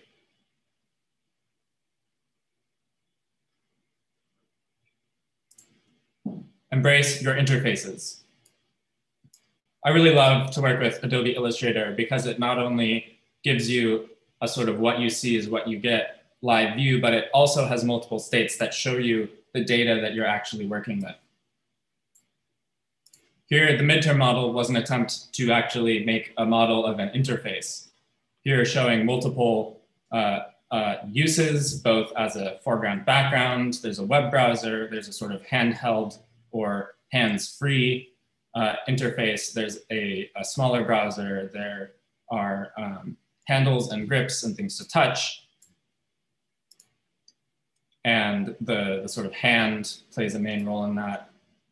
Or in embracing our interfaces, we work with sets of instructions. Here, these are the instructions for the midterm model, which I thought would be perfectly clear and would instruct the photographers to actually make a mess, take it out of the box, pour oil all over the place, which didn't happen. Practice 4.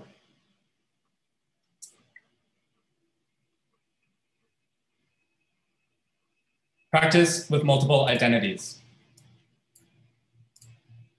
As my work uses color or tries to investigate how we use color, I made a series of over 50 individual color palettes.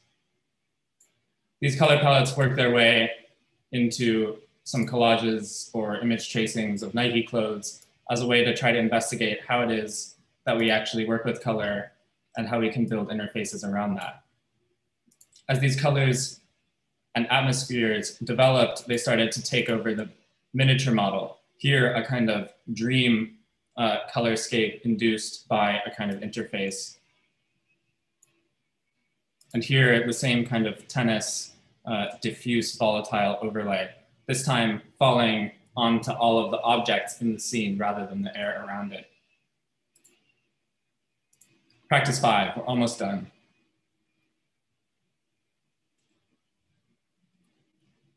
Examine the root of an issue.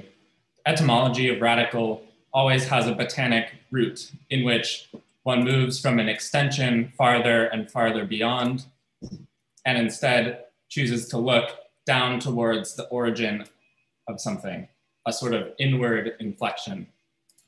So here, as we start to move into the color palettes, the kind of atmospheric overexposure of the object or its potential linguistic references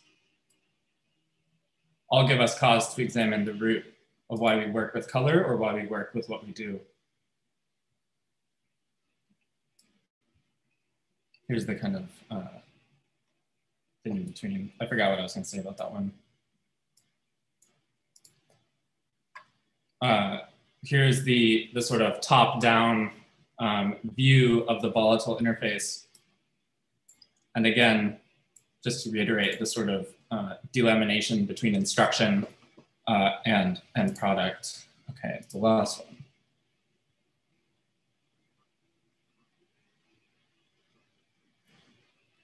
Coordinate one's self with many disciplines. The real interface potential of working with color allows us to live adjust a color field to inhabit a palette, a set of clothes, or even the architecture of a building. As we can work with multiples, we can always continually update and re-update. Here, the kind of essential oil kit represented in the San Rocco format aligns it back towards the root, the architectural production of a series of objects. And as I leave, I'll leave you with one more picture of the midterm model. Thank you.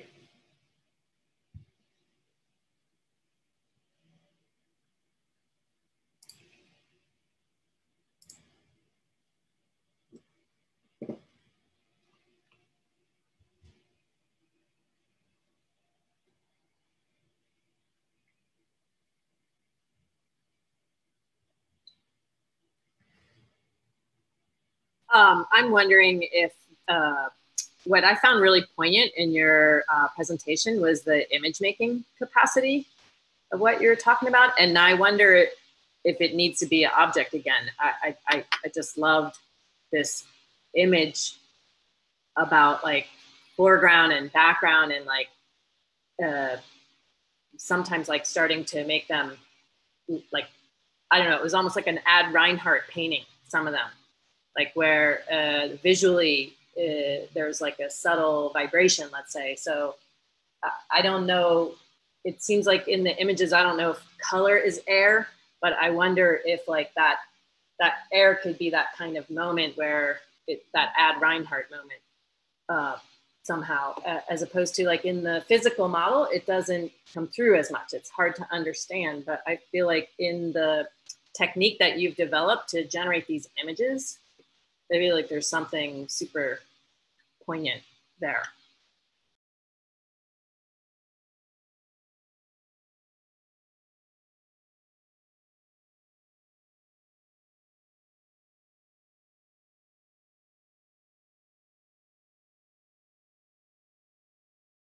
I think your project is really poetic, actually, because the notion of air and to a certain extent its atmosphere, because every color card that you have is suggests a certain atmosphere, right? And so there's a sense of not. So I'm actually less interested in the object as much, because I'm much more interested in the idea of presenting your project in a way that is more suggestive, right? Because you cannot and how you describe the color. I mean, I'm looking at all the color, and I was just completely blown away by how you can just say taupe is this, is fawn, and this green color suggests another mood, and to me that is so beautiful. That is so much about the project, that you can actually use color and describe an atmosphere that we can actually inhabit. I could just imagine myself being in there. So and your presentation is somewhere right now in between, and I think I can see why, you know, what Margaret say has some truth to that. You're like right in the middle of this two worlds. And it's almost like this, you are at the fork road of having to choose to a certain extent one or the other. So like the model at Midterm is suggesting an interface where you're not actually, may not be touching the key, right? Because there is an interface that you can use a MIDI to use your hand to wave around and to activate things. That interface doesn't have to be physical, because there's actually an interface that you can do that. So that to me works really well with how you're presenting your project.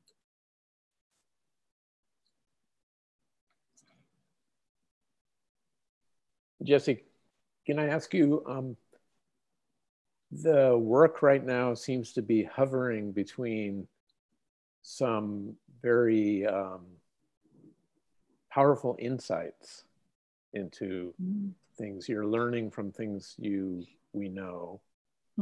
And then the kind of perception that you bring to the dimensions of things we know is the insight. And so that allows us to see things differently, or to see new possibilities for things. And I'm wondering, what's the proposition in what you're doing? Yeah, I think that's a really great question. I've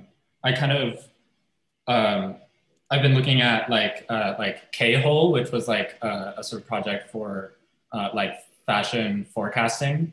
And so one of the kind of like skills that would hopefully be sort of trained through these is like one about prediction that an architect would need. to train one's ability of sort of prediction. I mean, nothing that I really said here today was prediction as much as just like you were saying, sort of perception presented as useful insights. But I think the kind of like the point and the kind of Trojan horse here in this presentation manner is to sort of to like talk about the kind of desperate need for like actually, and this ties into kind of why I'm so lucky to be following Hao and have that kind of conversation already taking place. Of this one would be the kind of flip of like, how do you actually make a building that you can inhabit in which one has to continually sort of manage the air, not through a kind of like, environmental systems perspective, but through one where you have to, at the same time as you dematerialize the building in order to get it to be something that is, open to the airflow, as you have to also then justify there being a building at all. So the kind of, I mean, so like, yeah, I'm like using a lot of these kind of like Nike references and Apple references and like they're big companies and stuff, but it's like, how do we actually kind of utilize what's going on here? There's never been a better time to like invest in computers, Warren Buffett has like a double-digit ownership of Apple. Like the writing is on the wall, like we don't need buildings, it's over. So my sort of attempt is to try to flip that and say, actually, how do we start to really attune our senses to the air, which is like the crucial issue. Like we can manage surfaces, but we just like, we can't manage, like we can't do the air. And like, that's not to say that just going outside is gonna like solve all the problems. And that's not to say that like going to school is like it's not to say that like architecture is the only thing that can solve this problem, because it can't. It's one of like many, many, many different disciplines. So that's kind of like, I really appreciate that it shows something about sort of perception and insights.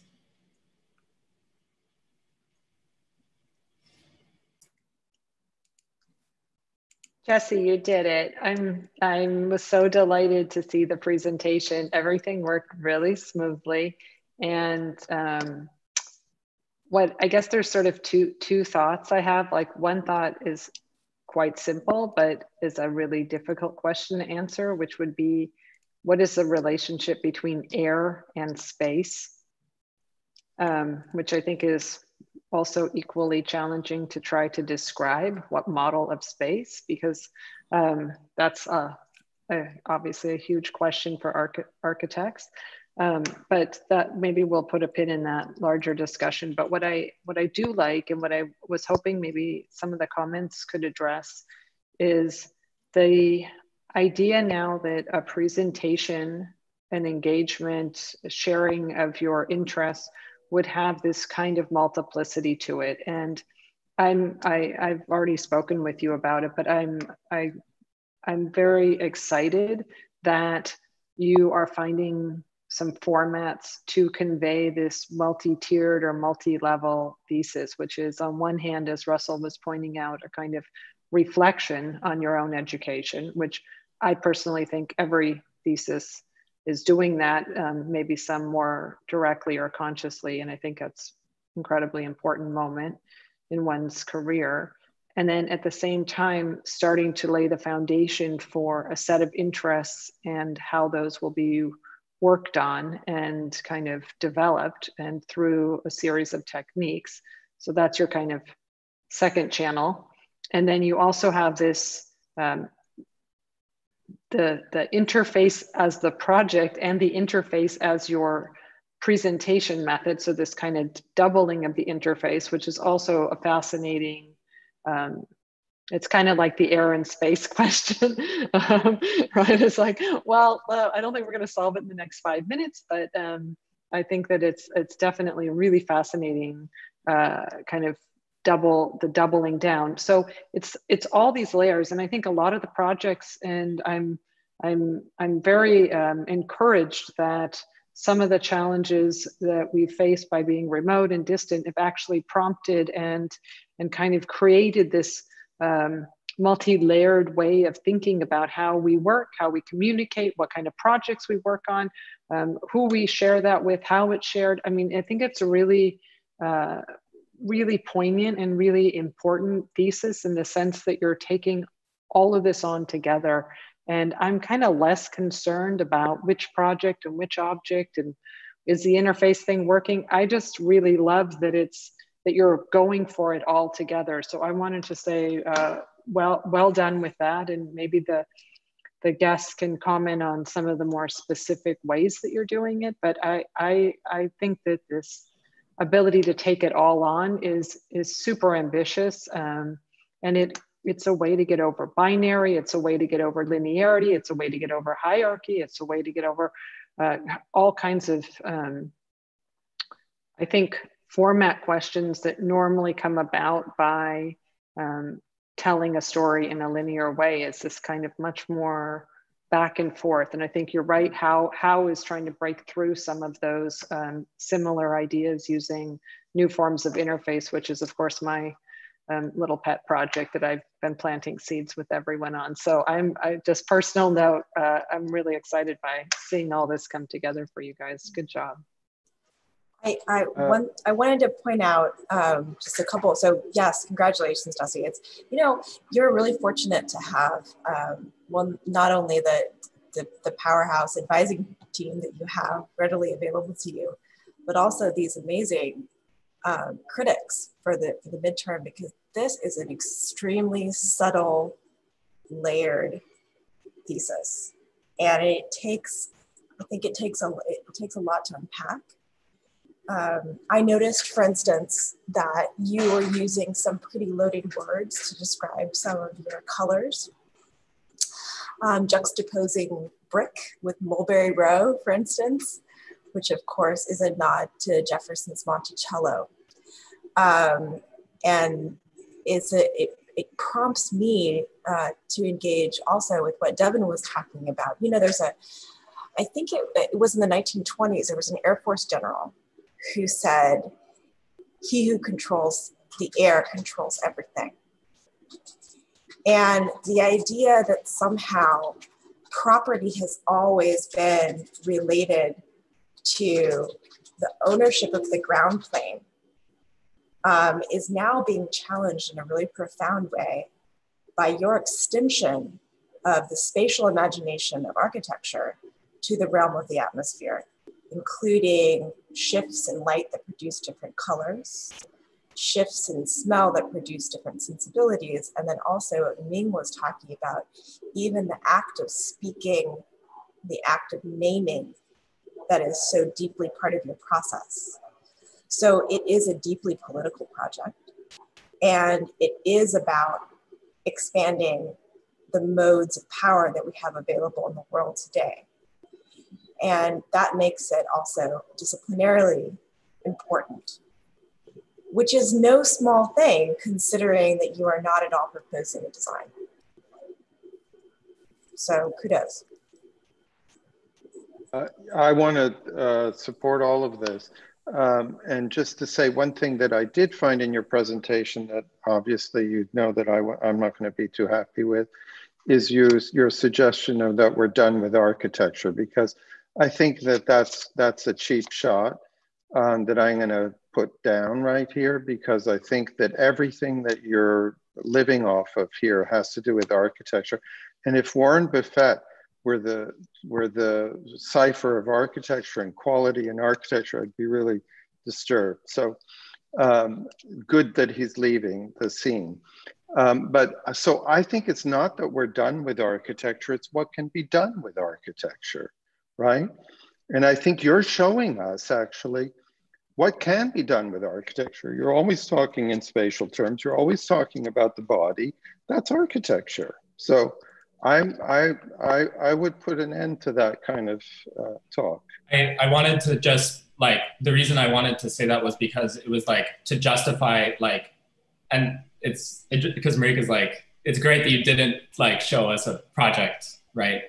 And then I'm like, well, this is all a setup for like a project in which I like, you know, then I'm like, great, now I can spend the next 4 weeks, you know, drawing a building and being like, look at the air or whatever. So that is like, yes. But it was to say, you know, like, instead of suggesting that like cognitively, we like to look at cognitively what happens when you learn on Zoom, you know, it doesn't work because we made the mistake of treating it like we could teach it the same as in person. Once we actually like, you know, keep going and sort of the situation doesn't change, you know, like January 2021, like, what's the plan? There's just going to be a vaccine and it's fine. Like, no, the project proposal here is to like, provide a sort of design toolkit for like schools to try to actually be like inhabitable in even like the barest way. So no, I totally agree with you. I think this is a super authentic. I think this is a really authentic work. And I think it's a really authentic vision about architecture. I just thought that I guess I'm just getting a little tired of this kind of architecture haters who are, you know, continuing to want to live off of architectural means while, you know, undermining it. I just don't think that, you know, we're already in such hardships. We don't need that. Yeah, I loved your presentation. I think it's very complex, all of the things that you're touching on. And it's enough, there's enough there to really fuel your entire career without even going outside of that, right? Which is amazing, and it's an amazing place to be.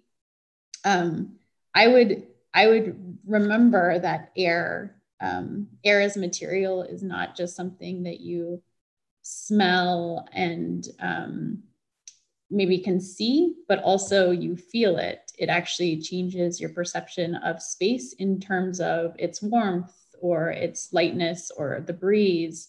And I think that that's something that really, all of those components, I mean, aside from the fact that we need air to literally live, all of those components make it really important to make us remember basically that air is important, right? Like all of these digital interfaces, we get a lot from that. And I think we're having to rely on that a lot more, but the air is always all around us. And as we remember that, I think having to wear masks in public makes us remember what air is doing. It's such an invisible force, but it's all around us. As architecture can really remind us how important air is. I think that's something that could really remain, you know, from this time. It could really change the way we see architecture as being something that celebrates air rather than just contains it or cleans it or whatever. I think one of the aspects about air that we tend to forget, it's actually very physical. You know, thick air, thin air, you actually feel that, and I think that going back to the notion that air and space goes hand in hand together. I think that there is a way for you to think about your project when it comes to working with interface and working with architecture in a building, because the containment of air and the interface of how that can change through interface would change the space and would change how the air would go through the building. So I don't think that it's unreasonable to think that one cannot develop an architecture project from this. I do think that you could, because think that it's very spatial. I mean, you can feel it. It's the sense of being claustrophobic and lack of air. I mean, you know, when you start using the term air in all of these different ways, you suddenly realize how physical air could be. This was a really fantastic discussion. Thank you, everyone. I'm going to offer you an air break of a couple of minutes to maybe step outside, take a breath, and then if it's okay with everyone to stay with us. I know we're overtime. I don't know, I'm always overtime in my group. So if you're available to stay, we would love it. There's 2 more projects. I think it'll be worth the wait. So can we all come back together like in 5 minutes and then wrap up with Linzi, Juicheng, and Wangshu? Would that be okay with everyone? Mm-hmm. Okay, sure. Thank you so much. Okay, we'll see you in like 5 minutes.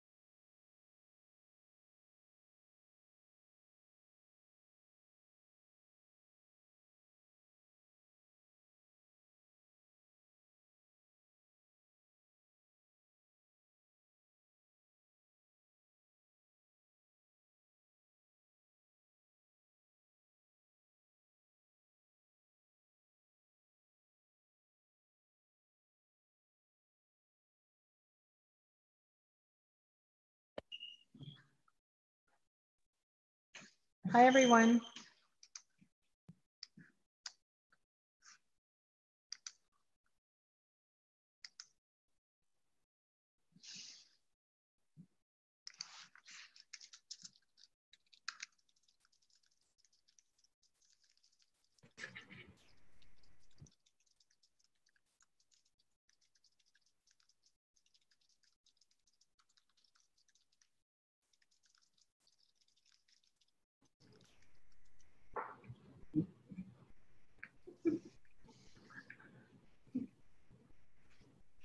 Okay.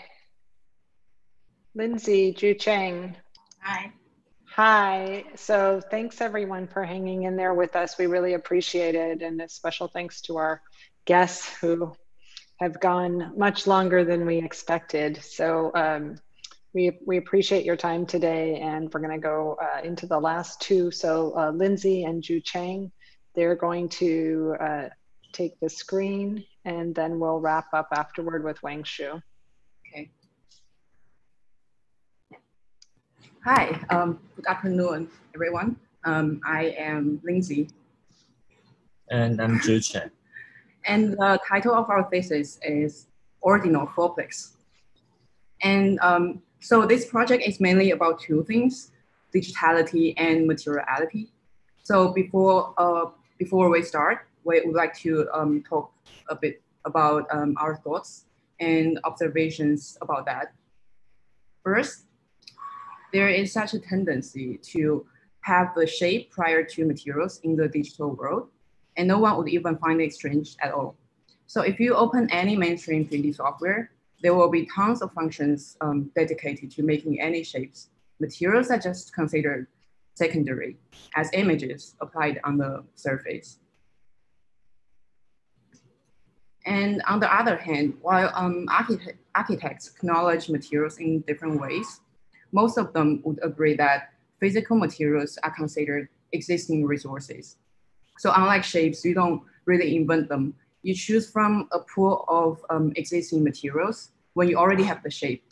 So we have this expectation that digital design hardly has any contribution to the invention of materials.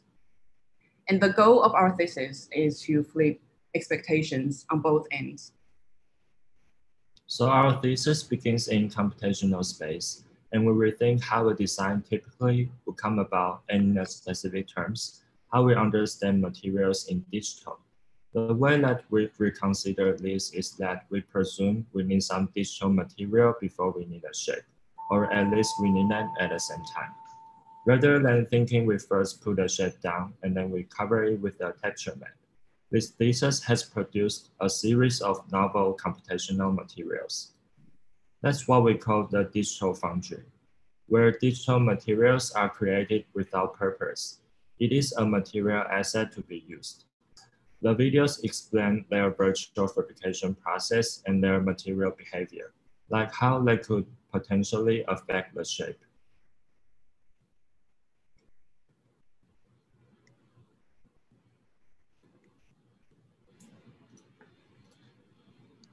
Some of the materials are relatively closer to what we understand as material in the real life, while others try to play with the digitality inherent in the workflow.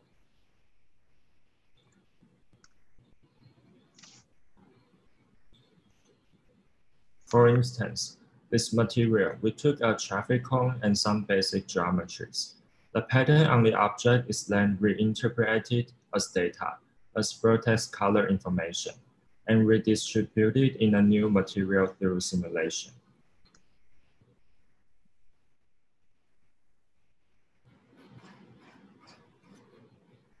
Those materials transform their state, as you can see here, by manipulating the dials. Tuning them, we can create a series of different material properties and effects, and know that they are three-dimensional. The intention is that they have thickness, and that we've broken them down into what we call the super chunks and the micro chunks, and that those are available to us singly, individually, or in a collective interface that we will explain in a bit.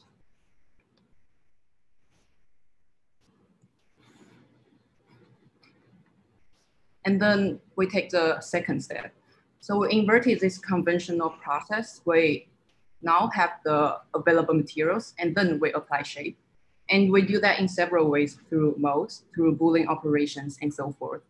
And this inversion, as well as the kind of transforming state of materials, has now opened up for us a whole another way of thinking about a computation kind of digital foundry. And another way of thinking about compositions that doesn't start first with shape. And at first, we named these materials based on our intuition. But then in order to really separate them from the conventional materials, we put them into this anagram generator and pick some names that are totally random and irrelevant to the material's appearance. And in this specific project, we took the Arnoldi triplex by Vergara as a starting point for the shape assets. And that's how we got the title of our thesis project.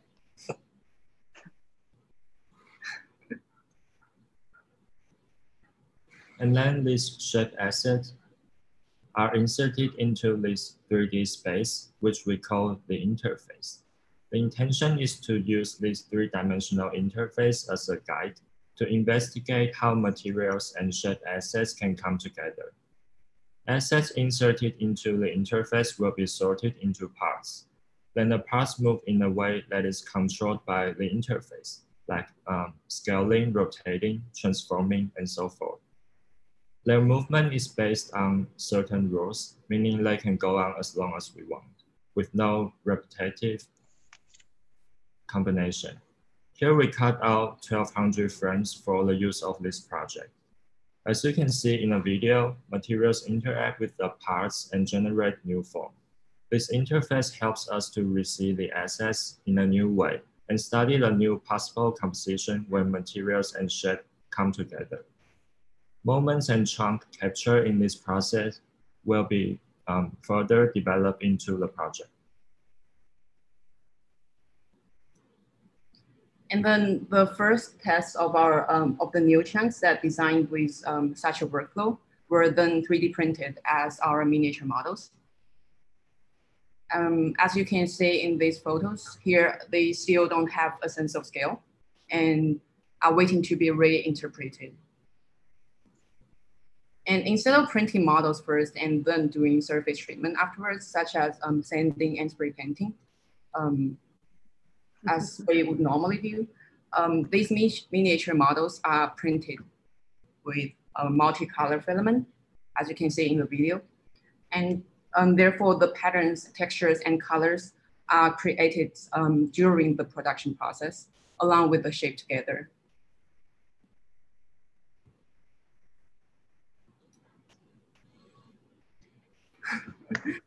And then in the next stage, we developed 4 houses with this workflow that we developed earlier. And with these houses as examples, we would like to propose the 5 points towards digital architecture. Just play the video. So number 1, the flatness. So space and object is no longer modeled volumetrically, but designed by its materiality and shape at the same time. Shape and material are considered equal in such design process. And number 2, wait, what? Material image does not equal to material behavior. So material now can do unexpected things. Number 3, the openings. There are no separate components called windows or doors, only openings embedded in the materials.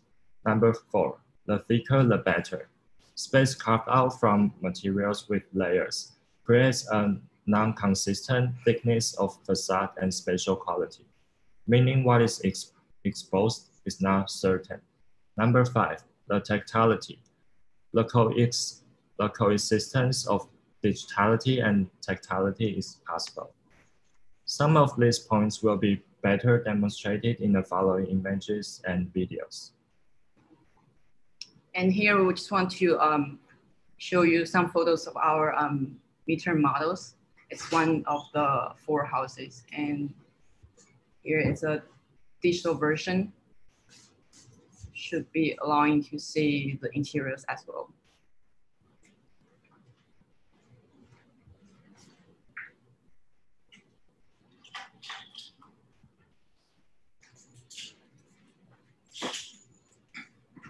And now we would like to show you some details. So we'll flip through some interior renders of the four houses one by one. And eventually these images will be compiled into one final video. So here comes house number 1.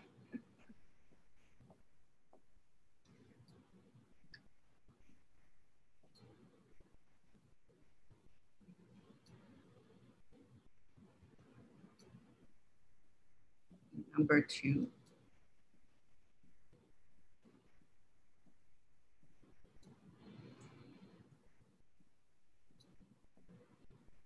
So basically here, these houses are still being placed on this desert. But after we printed out the poster, which is right behind us, super big, we then decided to place these houses into a different landscape.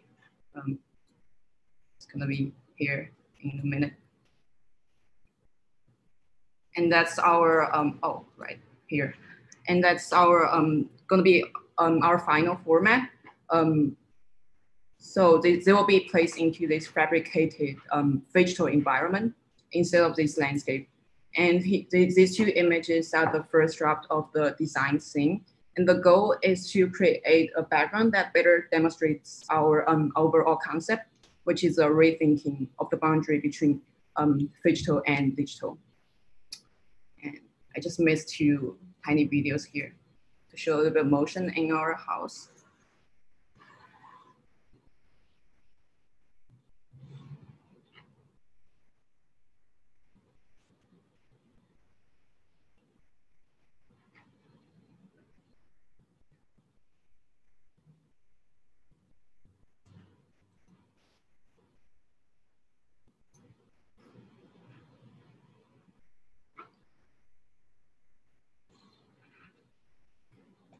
And that's basically what where we're at this point.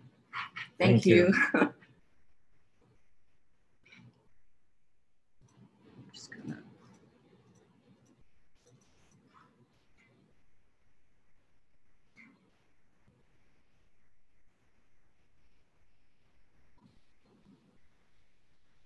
I think that's a great job. I think it's quite amazing. The one thing I would say is, I guess I don't know why you need the Arnoldi complex in the end. And the one that feels too close to that, it feels like it's constraining your materiality idea. Like, I think your materiality comes first idea is more free if you don't start with the Arnoldi complex so much. I'm not even sure I would mention it, you know, like, to me, when I see your final 3 houses, 2 of them, the orange one and the blue one, seem to be pushing the boundaries of what you're really trying to do. And the pink and green one too, in a certain way.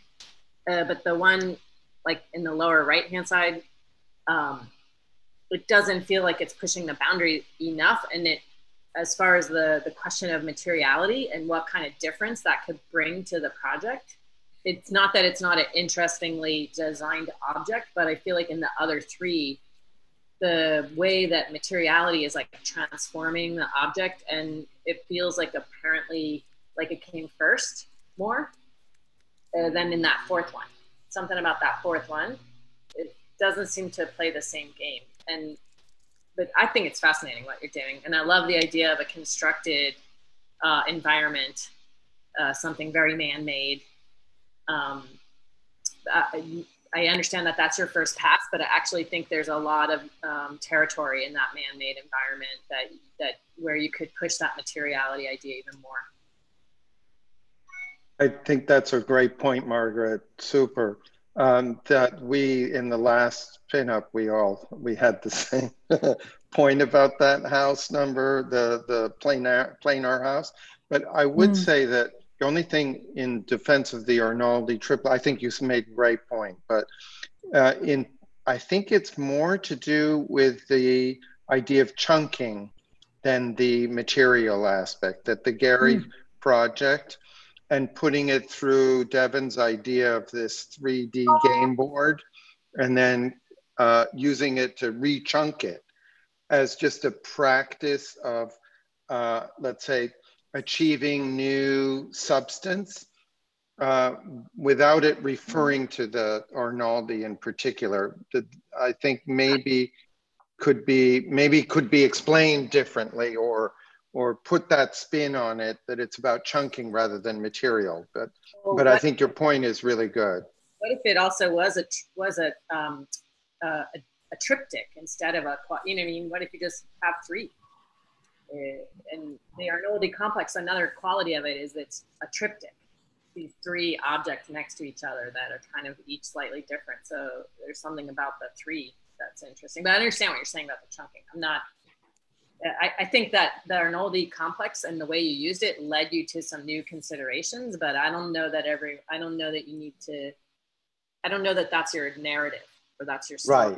Right, totally. Well, I feel like the references. But I think there's something about, I mean, I really like this project actually. And I think the riff of the three little pigs, as Gary would call them, is actually the point to the project, right? So you know, I like Peter's talking about chunking, but at the same time, I think there's a lot of materiality that also goes along with this project, and I'm not quite sure that one would eliminate the other one, because your project also has to do with materiality, and if anything, I'm just curious in terms of how, because I think that to a certain extent it did get lost, the materiality aspect of the project when you see the project at, you know, as you're developing the three houses at the end, and to a certain extent, I think that the strength of the project would really be to reinforce the three little pigs or mouse or whatever you may wanted to rename your project later. I think that's because there's a genealogy from that reference that you took, and I like the fact that you took that as a reference. I was going to say, I think there's a kind of, it's a sly reference, and I wouldn't over explain it. I think everybody kind of gets it. An architect who obviously was, you know, looking at particular artists and talking about how do I achieve that kind of spontaneity with what Frank would call cheap materials. So there's a preoccupation with materiality, but it's obviously not the only driver in that piece of work. I think it's probably important that you start with something that's given so that you can chunk it and move on to the subject, which is not the kind of formal qualities of the building, at least at the get-go, to prefigure, as you said. I was going to ask you that I think it's a really interesting discussion, because I was, you know, thinking about someone like Eisenman, who would absolutely want to move away from the whole issue of materiality because he sees it as a kind of phenomenological distraction from what he thinks is the kind of, you know, essence of an architectural pursuit. And so you imagine when he has to build the building that the question isn't what's the materiality of the building, the question is what can I use to sort of take us away from that discussion as quickly as possible. And I think you're reintroducing this into a set of new terms and literally a different environment to sort of re-examine the role of it. That's a super interesting and compelling question to take on. So I think it's a very contemporary thesis in that regard. I'm very interested to hear more about, maybe not all right now, but in the end for the thesis, about when you made the point that materiality no longer had behavioral properties, if I think I understood you correctly, but or maybe physical properties, but it had behavioral properties, or even in this case, I'd say representational properties. You know, and so I'm wondering what the lexicon of that to parallel materiality, as we've thought about it so romantically in the physical world, that the physical properties of materiality are, you know, mass, texture, color, even extending into the ways one would work it to form a building, and that it has properties of being worked one way versus another, assembled one way versus another. right now I was looking at the things you made, and they seem to be dwelling in a few properties, which are primarily about color, reflectivity, some notions of texture. And then it seems like those are maybe the most important ones at this moment.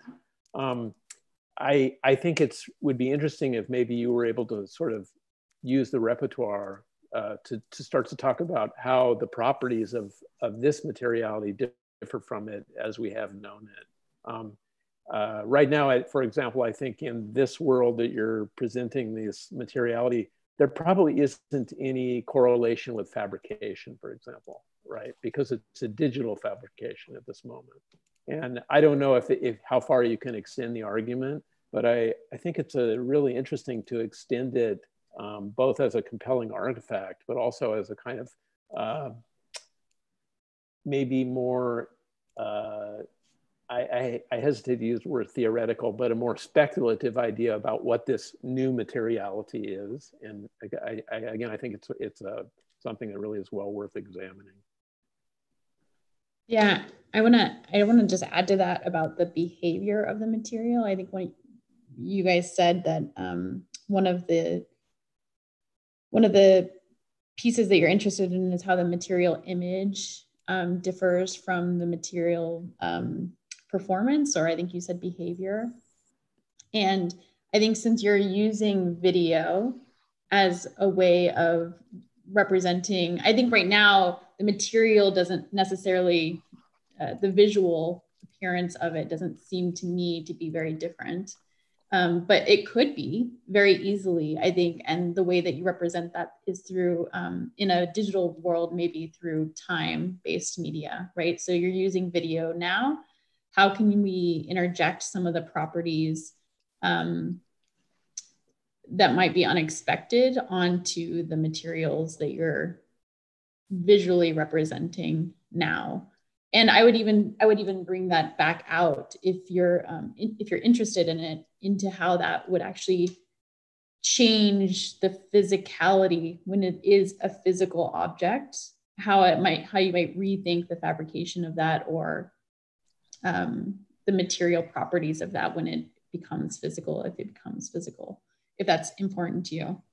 I think there was a moment in one of your videos where you showed kind of an expansion happening. It's like a kind of a hard object that kind of then had a bubble coming out of it, maybe one of the last images. And I think that was an interesting moment to me where something unexpected is happening and you're kind of like, what is that? That bulge? Yeah. Where it actually kind of transforms what that material might otherwise appear. I would actually suggest, or what I'm interested in your project is really an amplification of moments like that. One place where I found it a little bit, I don't know, it kind of brought me out of your narrative as you're presenting, was when we were looking at the renderings of the houses, and the kind of properties like a cactus, a digital cactus, or the handrail, kind of brought me out of this idea that this is a digital world, and took me into like, well, who is this house for? Who is this space for? Is it necessary to have things like objects where we want in our current world? Or is this an opportunity to kind of change that a little bit, for instance,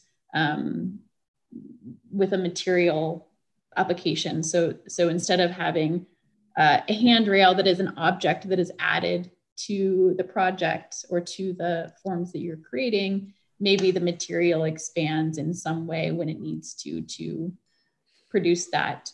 But I think in exploring that, you really have to ask, who is a phygital architecture for? And I would be I'm really interested in knowing what your answer to that might be or might look like as you explore these forms. I think that that's a really great set of questions actually for you guys.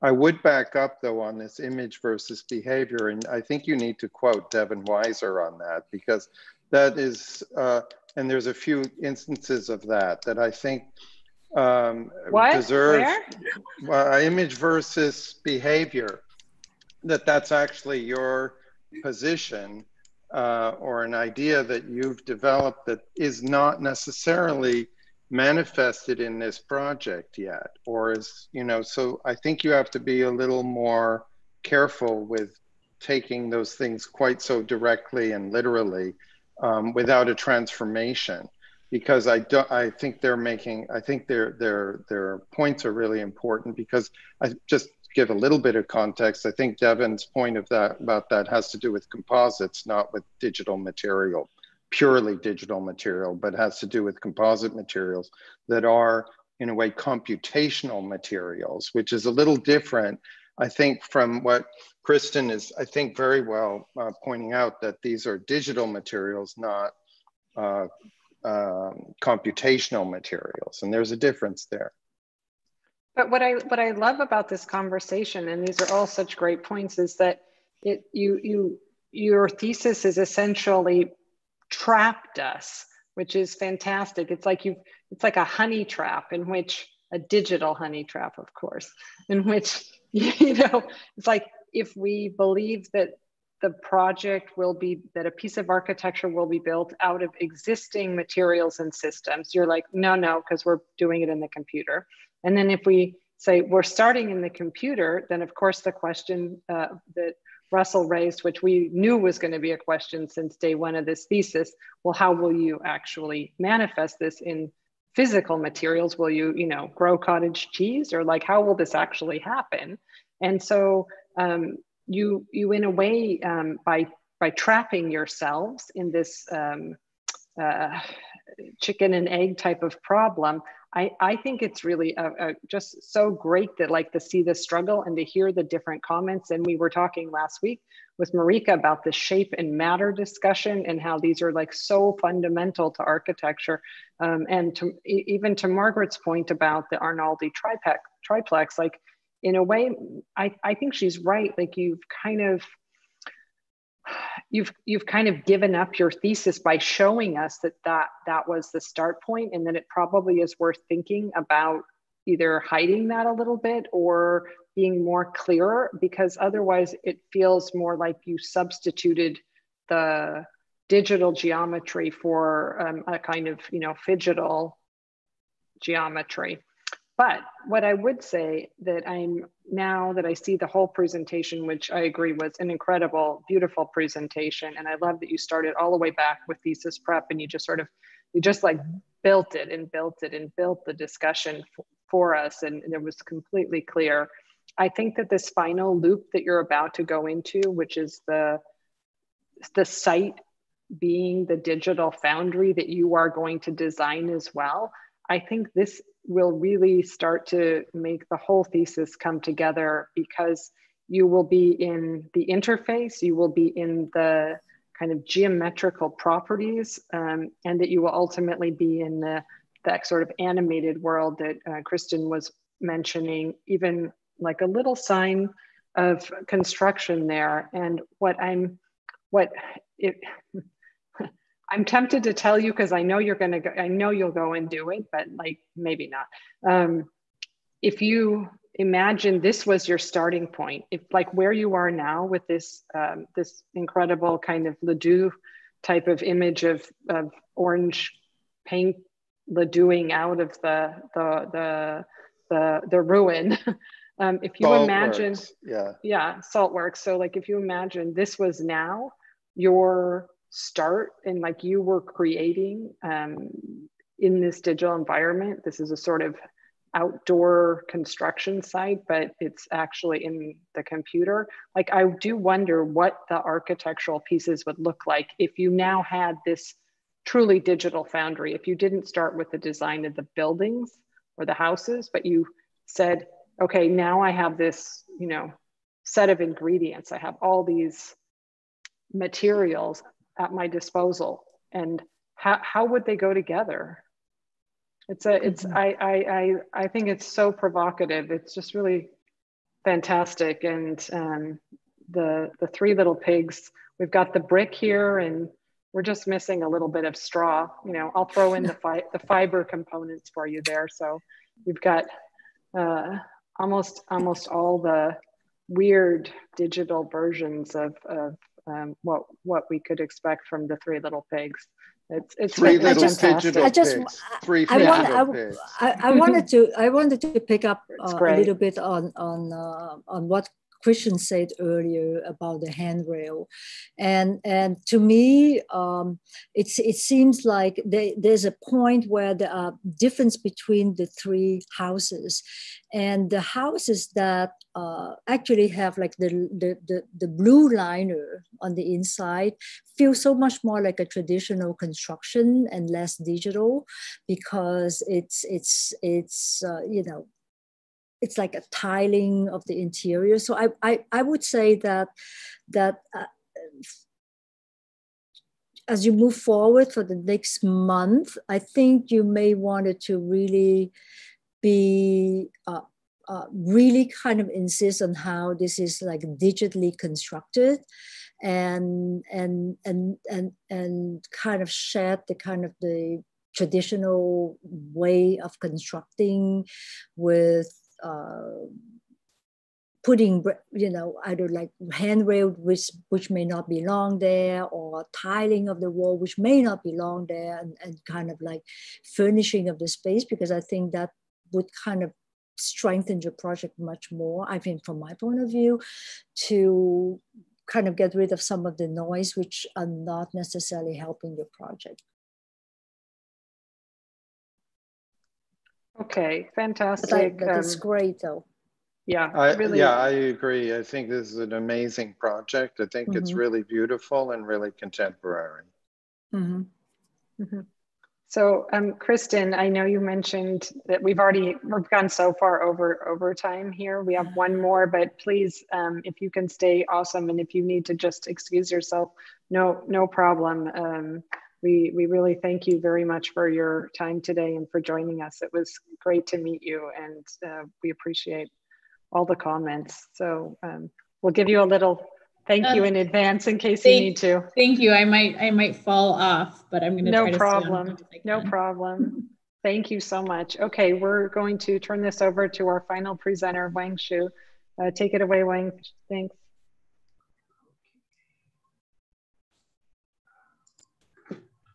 Hi, my name is Wangshu, and my title was called Diary of a Lost Theater. Diaries involve memories, yet they are a narrative, so they also document change, which is memory. In this series, I propose to remake the defunct $1 Million Theater in downtown Los Angeles on South Broadway by adding 2 new state-of-art cinemas that are floating about, defying gravity, like thought clouds of abstractions, simultaneously real and imaginary. This combined with a new excavation of the magnificent yet unoccupied and defunct theater creates an unexpected new space in the city to animate its future. This proposal literally cuts into the existing theater, unearths a ruin to be taken over by a wild garden, becoming a new public space. The building is a new combination of the past and the future. Time evolves at a different rate.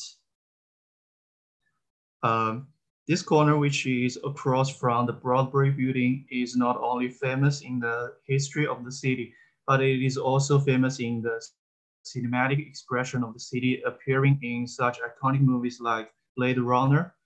We can all picture this, yet each of our picture is different. This theater is currently literally an unoccupied void in the city. It is a definition of defunct void in the city. My project seeks to remake this iconic yet defunct theater with a new urban intersection, including systems of evolving nature of the city, involving time, and by rebuilding a new iconicity in a manner that is unpredictable, variable, and as a vitality to the city.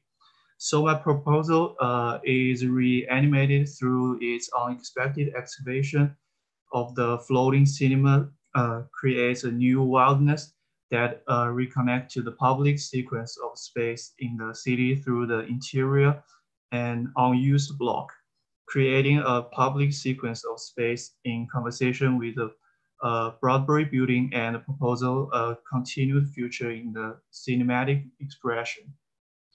And here is a facade pattern, and this is my main theater. And here is my theater during the nighttime and during the daytime. Yeah, thanks for listening. That's it.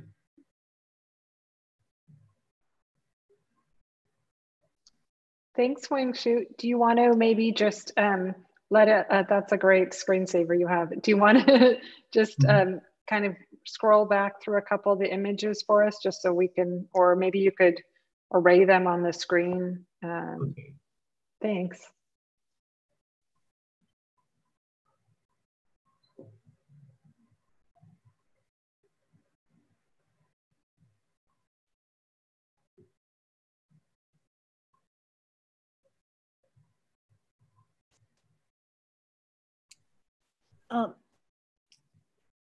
Wangshu, can you, oh yes, can you go back to this section?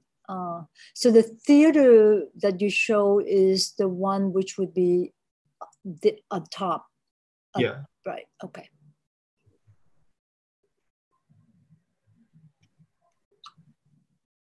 And the existing $1 million theater is below at the ground level, which is a green. Yeah. Okay. Got it. Oh, yeah, I see that.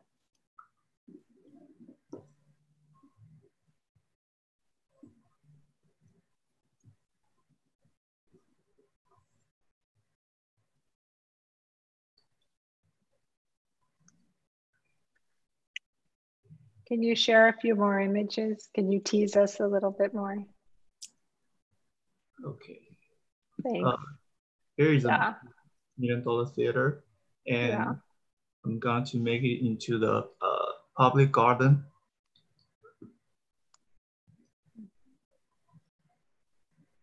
Mm-hmm. Thank you.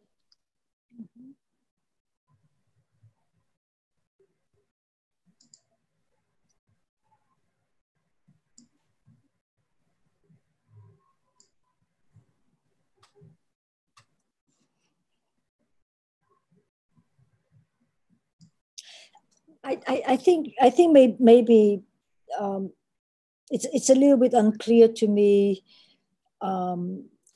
if your thesis is that the theater itself is a thesis which is not like the physical main theater, but the entire experience of going up to the theater, starting from the ground level with the existing $1 million theater, and then circulation up to the main theater, so that it's a whole project and not just what we're seeing right now, which is just a development of a theater on top of it. So that's why I wanted, because I'm kind of really interested in hearing you talk a little bit more about this project in terms of this drawing, this section, and the overall image, which I think is more than just one thing.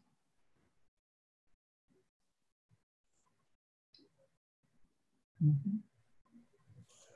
Yeah, the project is, I don't know why, but conjuring some images for me of the abandoned theaters in Detroit, where they've been abandoned and then they're overcome by rubble, dust, and nature.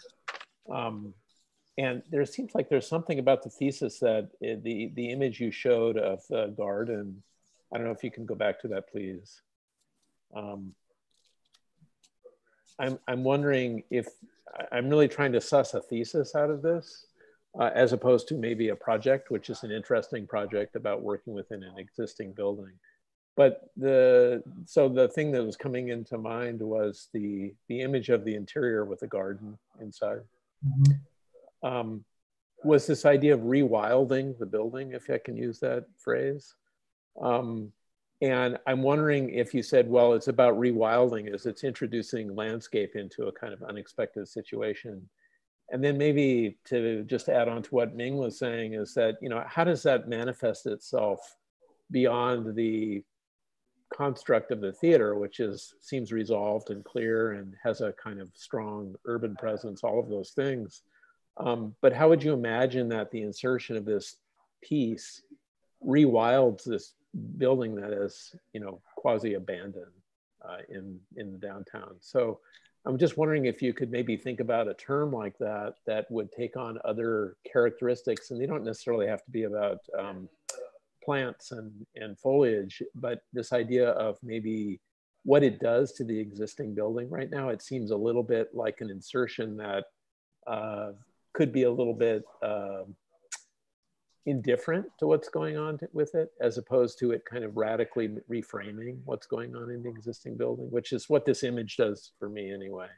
I'm just trying to find a way into providing a little more in the thesis about the might come from the situation, but also to think about what the quality of this is by going to all this work.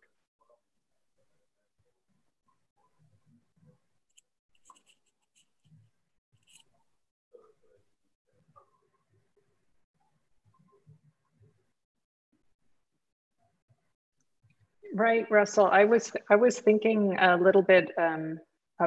Thanks, Kristen. Thank you. I was thinking a little bit too about. I just put the note in the chat about Stan Douglas's Detroit series that his photographs. I think you'll enjoy seeing those, Wangshu. But it's a kind of I guess a choice in a way between whether or not the effects that you want are something that's abandoned, but I like the rewilding thought that Russell put out there. So it's a sense of abandonment, but something else is taking over, versus you're actually going to go and design all these spaces in a new way. And it's a really interesting paradox, because the exterior render that you have is super compelling, and the kind of the evening scene. I mean, it's very atmospheric and suggests that there's a lot of quality. But then when you go inside, it's like, oh no, it was abandoned. So you kind of have these two worlds happening at the same time. What might be called X over, like the letter X over, where two fictions exist at the same time, which I think is a kind of cool thing that maybe you could play up a little bit and make that part of the thesis conversation, so that from outside it appears like one world, and then inside there's something else. I mean, of course, this is your call, but I think you juxtapose these sort of two visual effects for us. So it might be interesting to think about how you can play into that. Okay. And I actually, you know, there is also, I mean, all of the theater on Broadway, I mean, you know, there's a whole sense of decay, but at the same time, repurposing the theater, even in its state of decay. I mean, I've been going there for strange events in those theaters when they were still abandoned, but somehow they get leased out for one evening for you know, some other programs. And but there's something that I find very interesting about your project, which is like this completely glossy, brilliant image on the exterior. And I'm just wondering, because of the verticality of the project, and I keep on going back to that section, because it's not just like one thing, it's a multiple thing, it's much more complex. And if maybe you create some kind of narrative between that image that you create at the bottom with the existing theater that may turn into this lush garden, but as you go up to something very new, there is a narrative that that has this world that transform and change itself. Because right now it's almost as if I'm looking at this and I see like two different things. You know, there's the existing theater, the glossy image on the outside, and the theater, and there's nothing really that kind of tie the thesis together at this point. I think I think Russel very rightly talks about the theater being in its decay stage, because it's just something really kind of compelling about that imagery, and that maybe you can use that and make some connection between the two. Mm-hmm. Have you made any physical models of the whole thing? Not the like you showed some kind of more fragments, but have you tried? I know it's incredibly challenging to make physical models right now, but I was just curious if it was something that you tried where you had the kind of the shell, the bubble part, and then the other pieces inside. Not yet.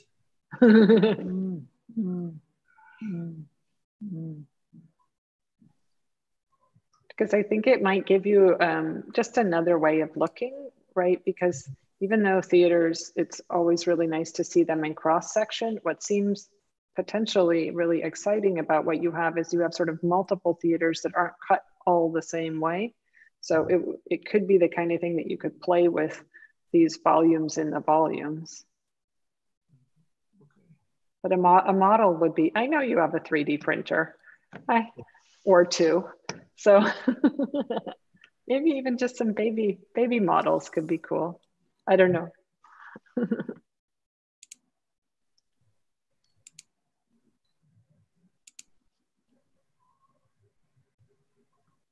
Are there any other comments or thoughts for Wangshu? Margaret?